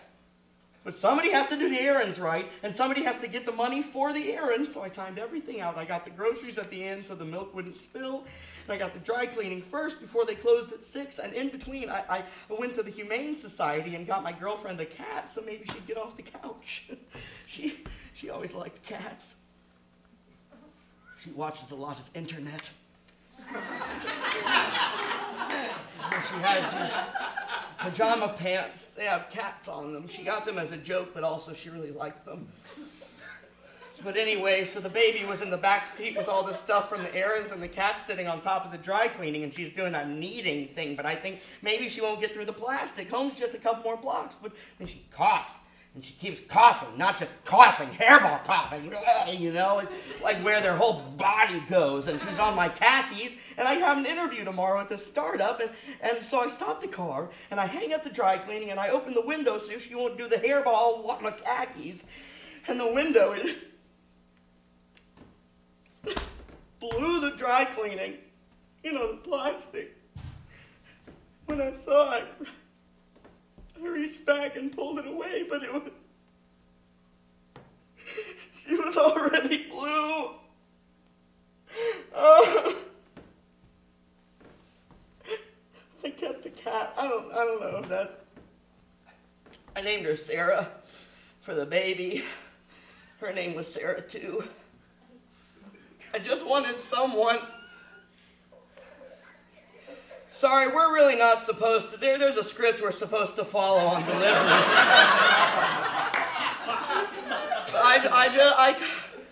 I couldn't find your house. All the order slip said was 84 West. So I put it on my GPS, and it gave me like every West street in the city, and I didn't know which one, and I'm trying to tell it just to pick one, but then it starts talking French, and I'm yelling at it, and I'm like hitting it, you know, but also trying to look in the windows for people who look like they're waiting for something. But all the windows are dark, so I wasn't looking. I mean, I was looking for the windows, but when I felt something go under the tires, it wasn't sidewalk or glass. It was soft. I got out. I don't know if I killed it, or I mean, he was already in the street, so maybe he was already sick, or I don't know. But I just thought someone has to be missing it, you know, so I started going door to door, but nobody was anywhere, and it's like, does anybody live anywhere anymore? Anyway. And then it was late.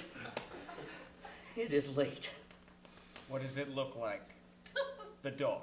Oh, it's sort of like brown. That's it? That's our dog. Oh my God, he killed our dog. No. It was probably already. If I can make this delivery, then maybe I can still talk them into a warning or a reprimand or something. You know, like a teachable moment or whatever. I can't get fired right now. Not yet. I ran over something soft on the way home. I'm sorry. If you could just answer the door. Maybe if we just let go, maybe there's a chance it'll fall out. Isn't there also a chance it'll fall on our heads? It's a chance. Maybe if we all let go at the exact same time. 1, 2. Wait. On 3 or after 3? After. Everybody counts together, and then we'll all go on 3. After 3. Fine, after. Thank you. 1, 2, 3. They let go. Some walls fall away and some fall in. Kyle's mom's pieces and the crawl space are crushed. The pizza guy is saved. Like Buster Keaton when the house falls in Steamboat Bill. They stand in the open, looking at each other. Glory, Kyle, Babs, and Max scrounge in their pockets and the rubble for enough to pay the pizza guy. Kyle pays him and takes the pizza. They go and sit down with it. The pizza guy just stands there, lost. Hey, are you hungry?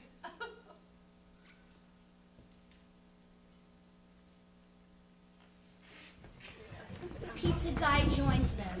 They all gather together around the pizza box, picnic style. Sounds of a neighborhood appear in the distance.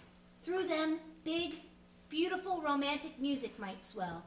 It might be On the Street Where You Live, or something like that. End of play.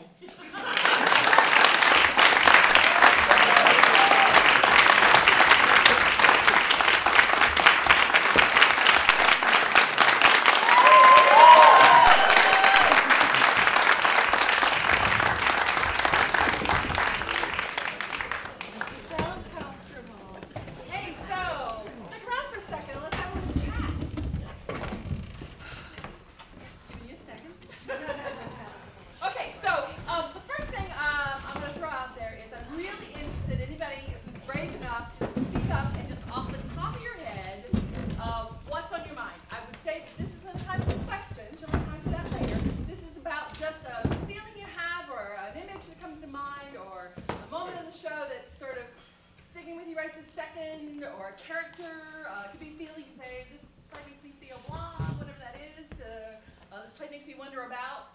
Fill that in. Not smart, analytical. I'm not looking for any of that. I'm looking for like gut response. Like what's off the top of your head right now? Hilarious. Hilarious. Thank you. What else? Yes, sir. It's great. I kept waiting for the walls to fall. Yeah. It was great. He kept waiting for the walls to fall, and he said, "There's somebody back there." What was it? Oh, she's one sick puppy. There was a lot going on. There's a lot going on. Thank you for that. What else? Yes, ma'am. This play makes me think about my mom. Oh no. Not in the earway. Not in the earway. All right. Thank you for that. You'll thank for that. Not in the earway. What else? I see a lot of real like thinking going on right in here. What can you share at this point? I kept thinking of Rhinoceros and the Bald Soprano. Yeah. Theater of the Absurd. Yeah. I wonder who came up with the Sears house. I mean, that I remember hearing about those, but never heard it as the basis of a play. Yeah. Yeah. Great concept. Interesting idea. Yeah. Thank you for that. What else? That was real a long time ago. This year's house? Yeah. Yep. What's the sequel? You'll have to save that question for when we bring the playwright into the conversation. We're going to pretend Tori's not here right now. We're just going to talk about it. Anything else? I like the meeting of the old and the new. I guess kind of struck me. Interesting. Thank What you. was that? She liked the meeting of the old and the new, she said. Yes, anybody? Okay, so here's a specific question I had. So, I think it would be fair to say that there are some very interesting images in this play. Do you agree with that? Okay. And so what I'm interested in finding out from you is if you'll just think about the visual images that are conjured in your mind from hearing this reading at this point. And I realize that once it's actually produced, you'll have more help with that. So you have to use your imagination somewhat. But think about the images suggested by this reading. And I'm interested if there are any particular images that that strike you, that kind of are sticking with you. And I'm also interested in how those images evolve over the course of a play for you as well. Yes, sir. His hand falls off. Hand falls off. Body parts. Body parts. And what were you going to say? Hands falling off. Yeah, okay. We got the hands guys back there. Go ahead. The cardboard boxes. I didn't understand what, I went from, moving cardboard boxes to, refrigerator boxes to, move more, and then I didn't know why there were so many boxes. Yeah. For, a small, a moving box would be smaller, and so then I was like, maybe they're, refrigerator boxes, so that's... Yeah, so that arc through the play was the shifting around the sizes and the way they piled up eventually over time. And and just what the boxes would have been, what kind of boxes were they, because when I was thinking, oh, okay, so it's like moving boxes all around, but then when we're making walls out of them, and I don't know, that felt awkward, so then I was like, maybe they're refrigerator boxes, and they're bigger. I see. And then that felt easier, but then it didn't, because then they're supposed to... Oh, thank you, that's great. Marshmallows, versatile marshmallows. Versatile marshmallows? So let's see, what are the various kinds of marshmallows we have here? The s'mores, the casserole, the glue for the hot chocolate marshmallows. The hot chocolate marshmallows. And the cereal marshmallows. And the glue for the... Yes. Yeah? Not exactly substantial foundation. But it was like a through line. I mean, that was kind of a thing you noticed that went through the play. Thank you for that. What else? Back there. The red string made me think of and the anatomy images made me think of sort of the base of the body or holding things together. Yeah. Bodies together somehow. That's interesting. So track with me the story of the strings in the beginning for you. So in the beginning it's the sweater, right? Sweater, right, which is something uncomfortable or right. Not, I don't know, negative in some way. And then the unraveling of the sweater, and then the holding together of everything again. Interesting. Yeah. So, well, actually, I'll follow up with another question on that later. You had your hand up. Yes. I had an image arriving of. I've already had an image of what crawl space is in a home, and so following the story, I really tried to. Although it's an absurd tone comedy to the story, I was really trying trying to figure out how over a course of 6 or 7 months, the older couple got away with it. Yeah. You know, it's like I want to believe it could really happen, and I know we don't have a set built, so I can't see the physical space. Right. But my mind was veering off into wondering, how's this really working? How is a new couple flipping a house, building a house, knocking out walls, not ever go into the crawl space or into this area where they're hiding? I just wanted to believe that they really were able to get away with it, and was, you know, what I understand a crawl space to be in the Sears and Roebuck house. And I just was wanting to eventually maybe hear a, you know, an image of how that question could be answered. Right. She was so fixated on the kitchen. Fuck the crawl space. She just wants the kitchen to look nice. But that's still that's an interesting through line, right? That image of how's that crawl space going to be manifest, and how does it change as the story goes on to the point that it gets sort of burst open, you know, eventually. So yeah. The tent was something, and camping in the kitchen was something that changed through the play. I mean, and that kind of hard to picture. It did, and then it caught on fire, right? Yeah, So there is living in denial. You know, avoiding the fact that there were these people living in their wall. And the other people were in denial that they didn't have a house anymore, so they stayed there. Yeah. And these two were pretending they were married, they really weren't. So that, is there any is there any visual image that connects to that for you that helps you feel that sense of denial at all? Well, what this gentleman was saying about how do they get away with not hearing each other, they heard it, but they were not there. Right. Did you have something from the interwebs? Yeah, so Amanda Card is watching from home. She says that Daisy, s'mores, and hot chocolate in a seafood tent. She also says that Garrus and Denise can live in her walls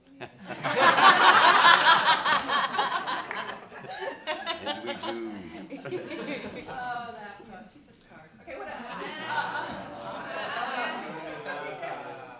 So one of my favorite things is how deceptively simple and alternately deceptively complex things are. So there's this image that is repeated about maybe he wasn't a good kid, maybe he just was bad. And then she has that amazing line where she says when they go to the Grand Canyon and he wants one balloon, but he cries because if he grabs this balloon, he can't have those balloons. Yeah. And when you think about mental illness like that, right? It's like people who have those mental sensitivities, they hear all the noises rather than one noise. So that notion of I love this balloon and I wanted it, but I can't have those balloons. From a mom's perspective, that's just so much, you know? And it's mirrored for me in the I didn't dial the final one in the 911. It's that moment of watching your kid. Yeah. And it's it's heavy. Yeah, so we got balloons, we got body parts, we got a crawl space, yarn, anything else? Yes, we don't know who killed the dog. Dead dogs. The mystery of who killed the dog. Yeah. Or did someone kill the dog? Well, this dog is a pervasive theme. He's right. It threads through And he's only a rental. Rental dog. Rental dog. I know. It kind of makes you wish for one, doesn't it? Every set of characters has some sort of facade that is crumbling, and so you have these boxes that they're asking to make walls out of, but that obviously can't. These red strings that are supposed to keep up the walls that can't. These couples who have realities that they can't sustain. So everything kind of they have a facade that really has nothing behind it and no strength, and it just keeps sort of silting away, and they act as though it's not, or they try to fill in, and it just keeps. So for you, it's all these images kind of help sort of enhance that concept. Etch a sketches where it is just all. Yeah. Oh, thank you for that very much. Yes. And actually, kind of related to that, I like that everyone pretty much had some sort of fantasy about how things were going to be. Yeah. Denise had this huge fantasy about taking this hypothetical child to go see the bison. And Megan had this huge, huge plan of just like flipping the house like that, and it would be fine. And he's kind of in denial about what the hell's going on with his mother, and just dumping every package. Yeah. No, because I'm really interested in that idea that there's this sort of surreal, dreamlike imagery, right? This sort of heightened, beyond real, you know, hands falling off, all that kind of stuff. But what does that? What story does that connect to you? I mean, how does seeing the yarn being stretched all over the place, you know, what does that image relay to you about a story, or about the story, or about one of the characters, or anything? Is there anybody who want to talk about that, like the connection of an image to something about the play that made sense for you? Yeah. Well, I think it's charming. I mean, the vagrants work their way in these totally absurd things, and suddenly they break out in song, and you know, they get under their skin and they bond and they do all this crazy stuff, and that part's really very charming. Oh, yeah. Okay, thank you. Yes. I like the house as kind of a living body with the veins or the muscles connecting, and how it's people living on top of people. It makes me think of family history and how we recreate the ghosts of the people who came before us, and how it felt like, this is weird, but it felt like all the layers of things that I'm learning about my life and my family all at once. If I could put it, all the layers all at once up there, that's what it felt like, sans body parts. And that's not my family, but it felt like that. Right, so you get all that all the interconnected, ghosts like together. The skin, and just see how it's made of. Yeah, see through the skin. Oh, that's interesting. Yes, ma'am. Well, every character in the play had a family member that was absent, that they were disappointed in or felt guilty or responsible for. And I'm wondering if, you know, that is the strain of these absent relationships with people who aren't there anymore, whether they're dead or mailing pieces of themselves, or, you know, can't retire because, you know, it just seemed like they were all under pressure because of people who weren't there, or a son who was a failure. And they've let them down. Yeah. Failed in some. Can somebody tell me the story of the son of Babs and Matt's son, that absent person? Like, what do you know about him? What do you understand about the story of the son? I see a hand over here. Yes. Well, what I understood about him is that he had promise as a kid, but he ended up sort of crazy and homeless, it sounded like. Yeah. And they had sort of had to wash their hands of it, but they felt bad about it. And it seemed like, following up on what you said about there's somebody missing, it's all about parent-child relationships, even though nobody who's in this play is a parent or child of anybody else who's in the play. But the key is this always like the feeling guilt or attachment of what the parents have to give to the child, what the child owes to the parent, and the two, Babs wants to create a surrogate family with these people who are not her children, and wants them to have a child, even though hers turned out to be this big, didn't turn out disappointment. And then this sending of the body parts remind me of like the giving tree, like the parent who gives everything and makes you feel guilty because they're like, I sacrifice everything for you. Look, I cut off my trunk for you and my limbs, and here I'm, you know, this stump, and you owe me now. It's not like I ever knew any parents like that. Not true, yeah. No, that's actually really cool. Does anybody else have anything you want to throw in about either what you know about the son or Kyle's mom? Is there any other? There's a lot of depression going on. A lot of depression. Like Kyle's mom was depressed. Wasn't she on drugs? And he tells her in the wall. Refer to that, yes. And then the pizza guy's wife had postpartum depression. Yeah. Thank you. Yes, sir. Well, early on we heard that the mother didn't have that address, but all these packages keep coming from the mother. And then there's the elephant in the room, which is how could the mother still be alive if all these body parts are in their house? No, it's a great question, and I think that's, you know, what you should be asking yourself. I love it. Crazy. That's what I think is so awesome about this play, right? Is that like it is a living room play, but instead of like if Sam Shepard wrote it, there would be a monologue about if I could cut off my ear to get you to call me, I would. And in this play, she like cuts off her hair and sends it to him. And then there's like, you can't avoid the entrail, like sort of semiotics of these red strings everywhere. Right. So it's like when it's literalizing and theatricalizing something that we all know very well. And in this, right, it's a parent and child play without actual parent and children. So it's giving us, I think it's a really special piece in the sense it's giving us something that we really know really well. We all know these people, right? But we're seeing it and hearing it in a very different way. Yeah. Yes. Yeah, I thought that scene kind of like that is between the mom, or between Babs and Kyle in the crawl space was interesting when they both talked to, like he talked to his mom and she talked to his son, but neither one of them addressed the fact that, like, neither one of them was like, what are you talking about? You're kind of being crazy right now. Because both of them knew what, it was like they knew what role they were playing and they just needed to talk what they needed to talk out and they were okay to be that. I don't know if they even recognized that they were doing that for the other person, but like, it was interesting. So I'm like, wow, is he your son? I'm like, no, I think you're crazy. And they were okay with just being crazy because they were like fulfilling that kind of role. Well, what do we think about these relationships? I mean, just in terms of, some people have referred to that we've got these people who aren't biologically, mothers and children, and yet, do we have an opinion about what's going on between the couples, whichever one you want to comment on, either between Babs and Mac or Glory and Kyle? Yeah. I was kind of struck by the sort of surrogacy. I mean, I think that happens in everybody's life. The people that you're near kind of take the place for people that aren't near you, even if they're blood or people that you've known before. So I think that was something that struck me about each one of the relationships where the other person would just sort of choose. Right. That surrogacy kind of quality drifted through. Yeah. Sorry, I felt like they were kind of mirror images as well. Like Babs and Mac.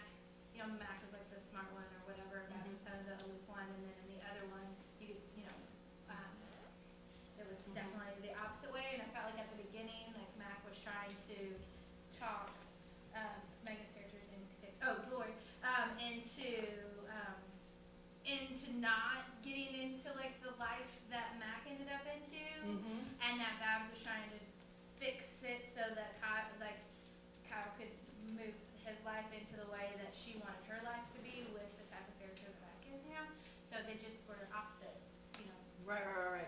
Do we think this play has anything to say about the generational differences? The younger and older couple in any way? What do you think? I think it's interesting because in both the relationships, it seems to me as the woman is holding the main part of it up. She's like, all right, I'll do this for you. I'll cook your dinner. I'll do this. You calm down. I'll take care of the baby. I'll improvise toys. That seems to be very similar. Yeah. I thought it was a very good character study in what I would call like creative survivalism, because every one of them is this close to some disaster. Every one of them. Cool. That's a very cool thought. So how do you think this ends up with them in terms of the relationships? I mean, how do you feel it ends in terms of from this moment forward? What do you think's going on with these guys? You're going to talk about body parts again, aren't you? No. I mean, I could. It sounds weird, but I could totally see the four of them realizing that somehow, some way, that sort of intermeshing of them works. Yeah. Because I feel like they both have issues that they help address. They have issues that they help address. I don't know where the hell the pizza guy fits in on all that. But he seems like he fits the pizza guy totally has his own issues that maybe are being addressed. Oh God. I could totally see that somehow working. Not commune kind of thing, but the world works. And it's weird as hell. The new family union, these guys are down here. Obviously they can't, that couple can't make a family work, and that couple can't make a family work, but maybe if there's two daddies and two mommies, and the pizza guy is the new baby. I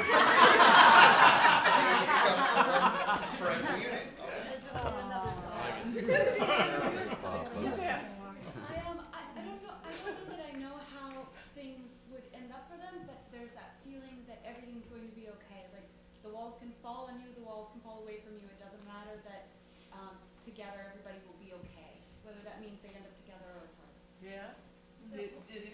feel like that or different from that? Do you want to say? Yeah, what I found so satisfying is I echo that, right? It feels like one of those like perverse collisions of so many things at once that like the next morning the pizza man and they're all gonna like feel better for a second of like, whew, I can't believe that happened, right? And then there's gonna be like that moment of like self-reevaluation or whatever happened. So it's like the play feels very feverish, and then there's that like exhale of like, let's think about this. I think it's time we bring the playwright up on the stage and have a chance.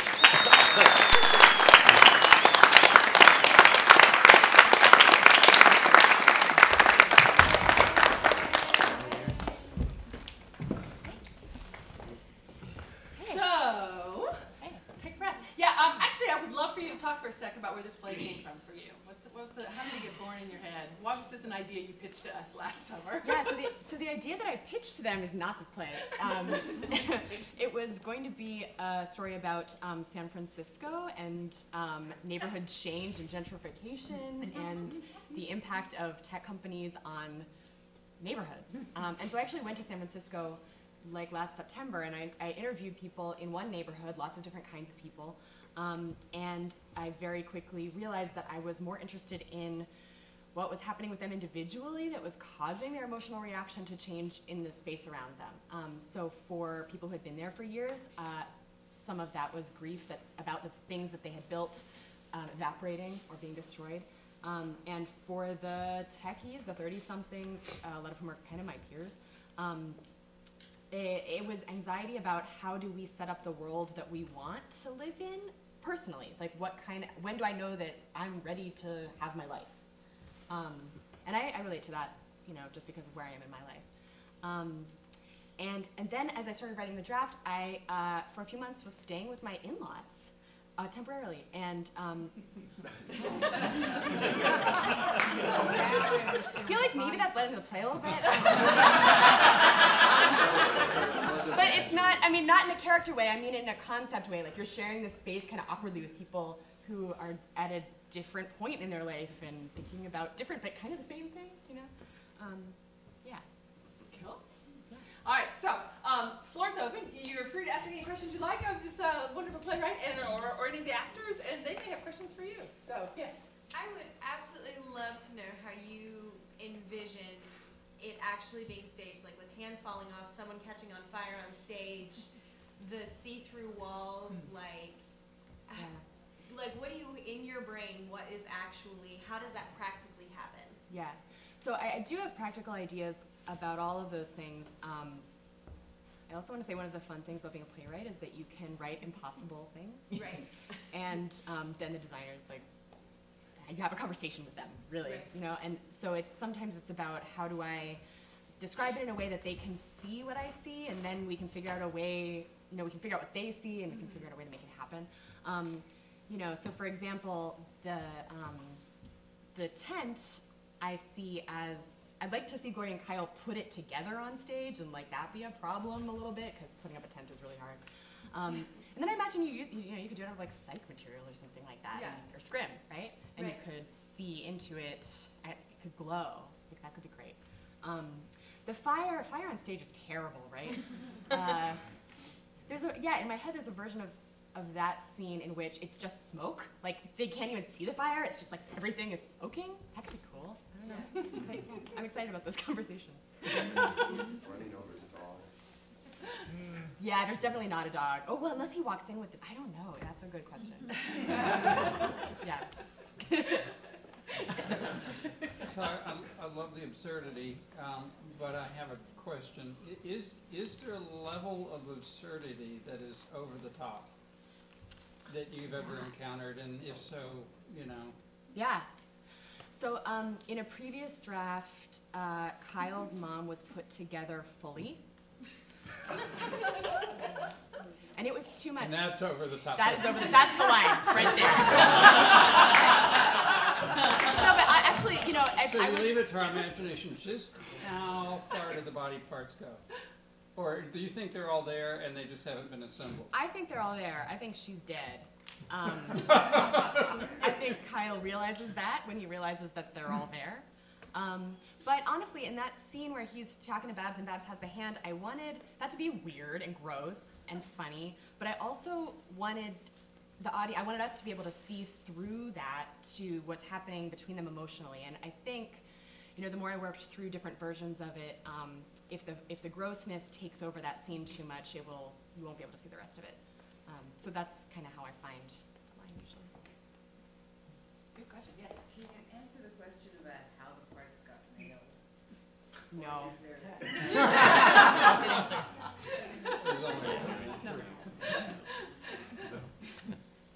You want to call on somebody? Did your Sears house come from Broadway Empire? I don't know. What is Broadway Empire? Then it didn't come from them. It's a series on HBO. Oh, Boardwalk Empire. Oh. There's a scene in it. Yeah, I know the episode. The episode is over a series where the guy is building the house and it doesn't fit. Yeah, you know, I know that episode. The idea didn't come from that. I watched it after I got the idea.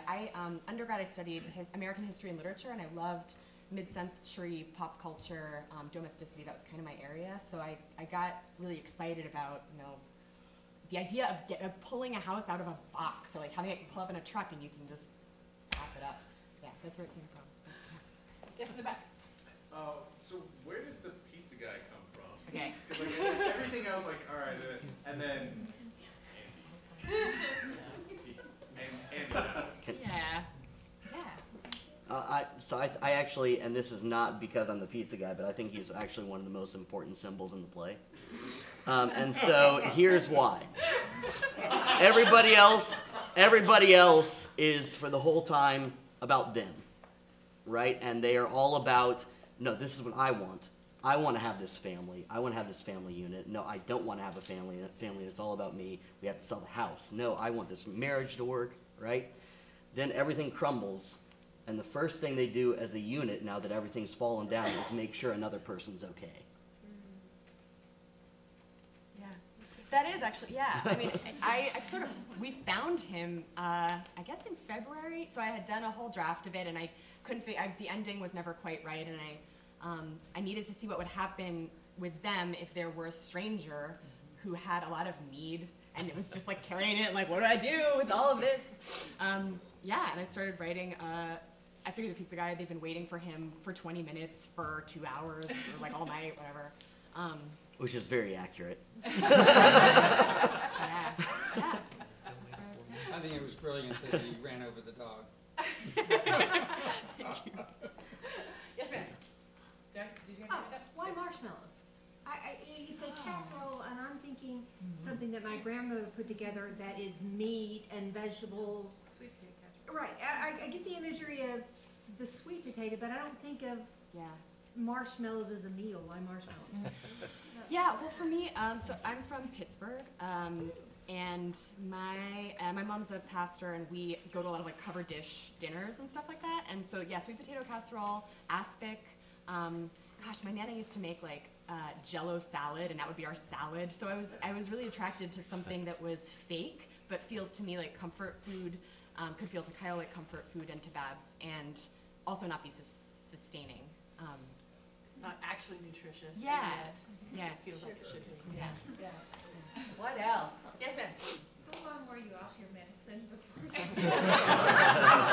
Behavioral health nurse. Just kidding. Are you suggesting she needs to be on meds? Did you have a hand? Yes. The sending of body parts sounds like something a Jewish mother would do to create guilt. Does it? They specialize in guilt. That's what I hear. Thank you for that. Did you have a hand? Well, did you write as given the pizza man's speech? Because he delivered it so ad-lib, and it was so great. Thank you. Yeah, it was verbatim. Yeah. Thanks. Yeah. And he's awesome. They're all awesome. It was funny as hell. No, and but that's interesting because, you know, the idea that there is some that the actor's job is to perceive it on the page the way you would want it to be done. Do you have, you know, we talked some with Donald Margulies last night about sort of how he puts it on the page to help communicate rhythm, or do you find yourself thinking about that to help the actors know what you're hoping their delivery might be? Oh yeah, I mean, that has a lot to do with characterization, but also the way a scene and the whole play build, kind of like a piece of music. I mean, people talk about that. Do you guys want to talk about dealing with the language, especially the dialect stuff, or different registers? That monologue is very precisely and well written. I mean, it was pretty easy to interpret it. I hope in the way that you were wanting, but it's just it's kind of like a microcosm version of the whole play to me too, because it arcs in that way, and then it's like this exhale at the end that he shares with everybody, but it's like everybody else, things they've been dealing with, you know, children and relationships, and but it's so well paced. Like I feel like you did such a wonderful job pacing the play, and for me, just in that one little bit, it was so much fun to read her words. So. Yeah. Oh, question? You said dialect. Now, the only dialect that I caught was when you said "read up the room." But I'm from Pennsylvania, so maybe I just didn't perceive the dialect. Was it written in? Yeah, dialect may be the wrong word. I guess what I mean is speech patterns, right? Like Kyle and Gloria speak very differently from Mac and Babs. Yeah. Yeah, and there are some regionalisms. That's kind of what I meant. And I think, you know, here, like working with the script and being able to stick really close to the page at a table for a long time, it helps me hear where there are wrong notes really quickly. Especially with wonderful actors who can pull everything out of what's on the page, and if they're not able to pull it out, then like it's my fault, right? Yes, ma'am. There's some really brilliant writing in the stage directions, but the audience won't hear that. So is that just for? Well, you know, you do so many readings before you get to production. You kind of have to, I at least have to learn how to write for a staged reading also, and like figure out how to tell the story, especially when there's so many visual elements that, you know, I don't want it to be distracting that you're trying to picture this. I want you to hear the story through the stage directions. And they help, I can't say us, they help me as an actor. Even if this were being presented as a full-blown production, you know, the first time I read through a script, you read all of that as well, and stage directions like these to me would inform me tremendously. Yeah, it's like this is the kind of play we're in. So yeah, so I appreciate how literary these are. They fill in a lot of blanks. It just makes me sad that after, except for a stage reading, no one will get to hear that. And it is, she's right, it's beautiful. Well, when it's published, everyone can read them. Yeah, Brian. In the process of the lab, was there an aha moment in the time from October for you? There were a lot. Yeah. What about getting the Babs and Mac into the wall? Because they weren't always. So. Oh my gosh, that's right. I know. I was trying to figure out how we made sense of that before, because we lived next door in the first couple of versions. And then when Denise came on to read, I saw an email went out to Denise for the reading, so we were working together, and I said, "Oh, you're reading Airspace." She goes, "Yeah, I haven't read the whole thing. So we live in the walls?" I said, No, we live next door. We live in the walls. So the other day I was like, how did that make any sense? Like one day, because there was one point where I finally came in and said, it's not weird to me that we live in the walls. Right. Doesn't seem weird. Yeah, that was early. That was in, I'd say, November, after I got through maybe the first act, and we tried it with them as next door neighbors, and Mac and Babs's life was kind of falling apart, and they'd come to their neighbors for help, but it's not really a story about friends. It's a story about a family, a weird family that gets constructed out of broken things, like a lot of ours do. Yeah, and a lot of these actors that have been with you from the beginning, or close to the beginning, in terms of the lab process. So has that had an influence to you? I mean, can you describe what that's like when you have sort of a long-term relationship with the actors you're working with? How does that help? Yeah, well, I hear their voices in my head when I'm writing now. That happened very quickly. And gosh, and in the rehearsal room, they can see small adjustments, and we can talk about them in shorthand, you know, in a way that you can't unless you're actually in a rehearsal process. I never get to work with actors at the beginning of a process like that. It's usually once you have a you know, okay draft, you do a round table, then you go and do it again, and not all the way along. It's, And then you guys get to fall in love with the play over the long term. All right. I know that it's really late. I need to let you go, but if you have any burning last question, now's your last chance. Check your walls when you go home. Check your walls. True. Last question. What's the name of our stage director? It was a man in here. It said Matt or something. Oh, it's Nate. Oh, Nate directed this reading. No, the stage manager. Matt Parker. Oh, the stage manager is in the stage director. The stage manager is Matt Parker, who actually has. This is Carrie. Hello, I'm Carrie Pajetta. That's Carrie. Yeah. Doesn't she have the best voice? Yeah. Thank you so much.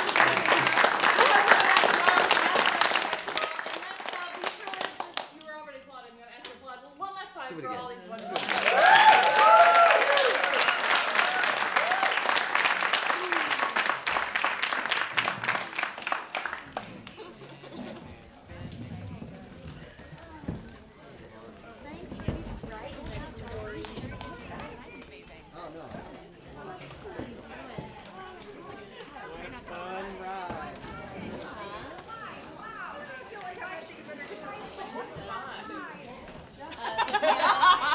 Sophia's my parents, so I were like, and I was like, I know. No, really, she got up there, and I'm so glad I was picturing it. Yeah, he's fine. We always have him away. But I like this year. And I was like, oh yeah, just like,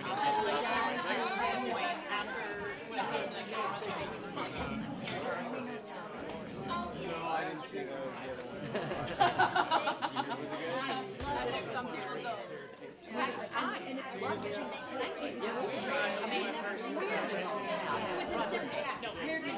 Oh, okay. Oh, color, Dad. Congratulations. Excellent. Oh, thank you so much. Excellent. Thank you. Oh, thank you so much. Congratulations. Yeah.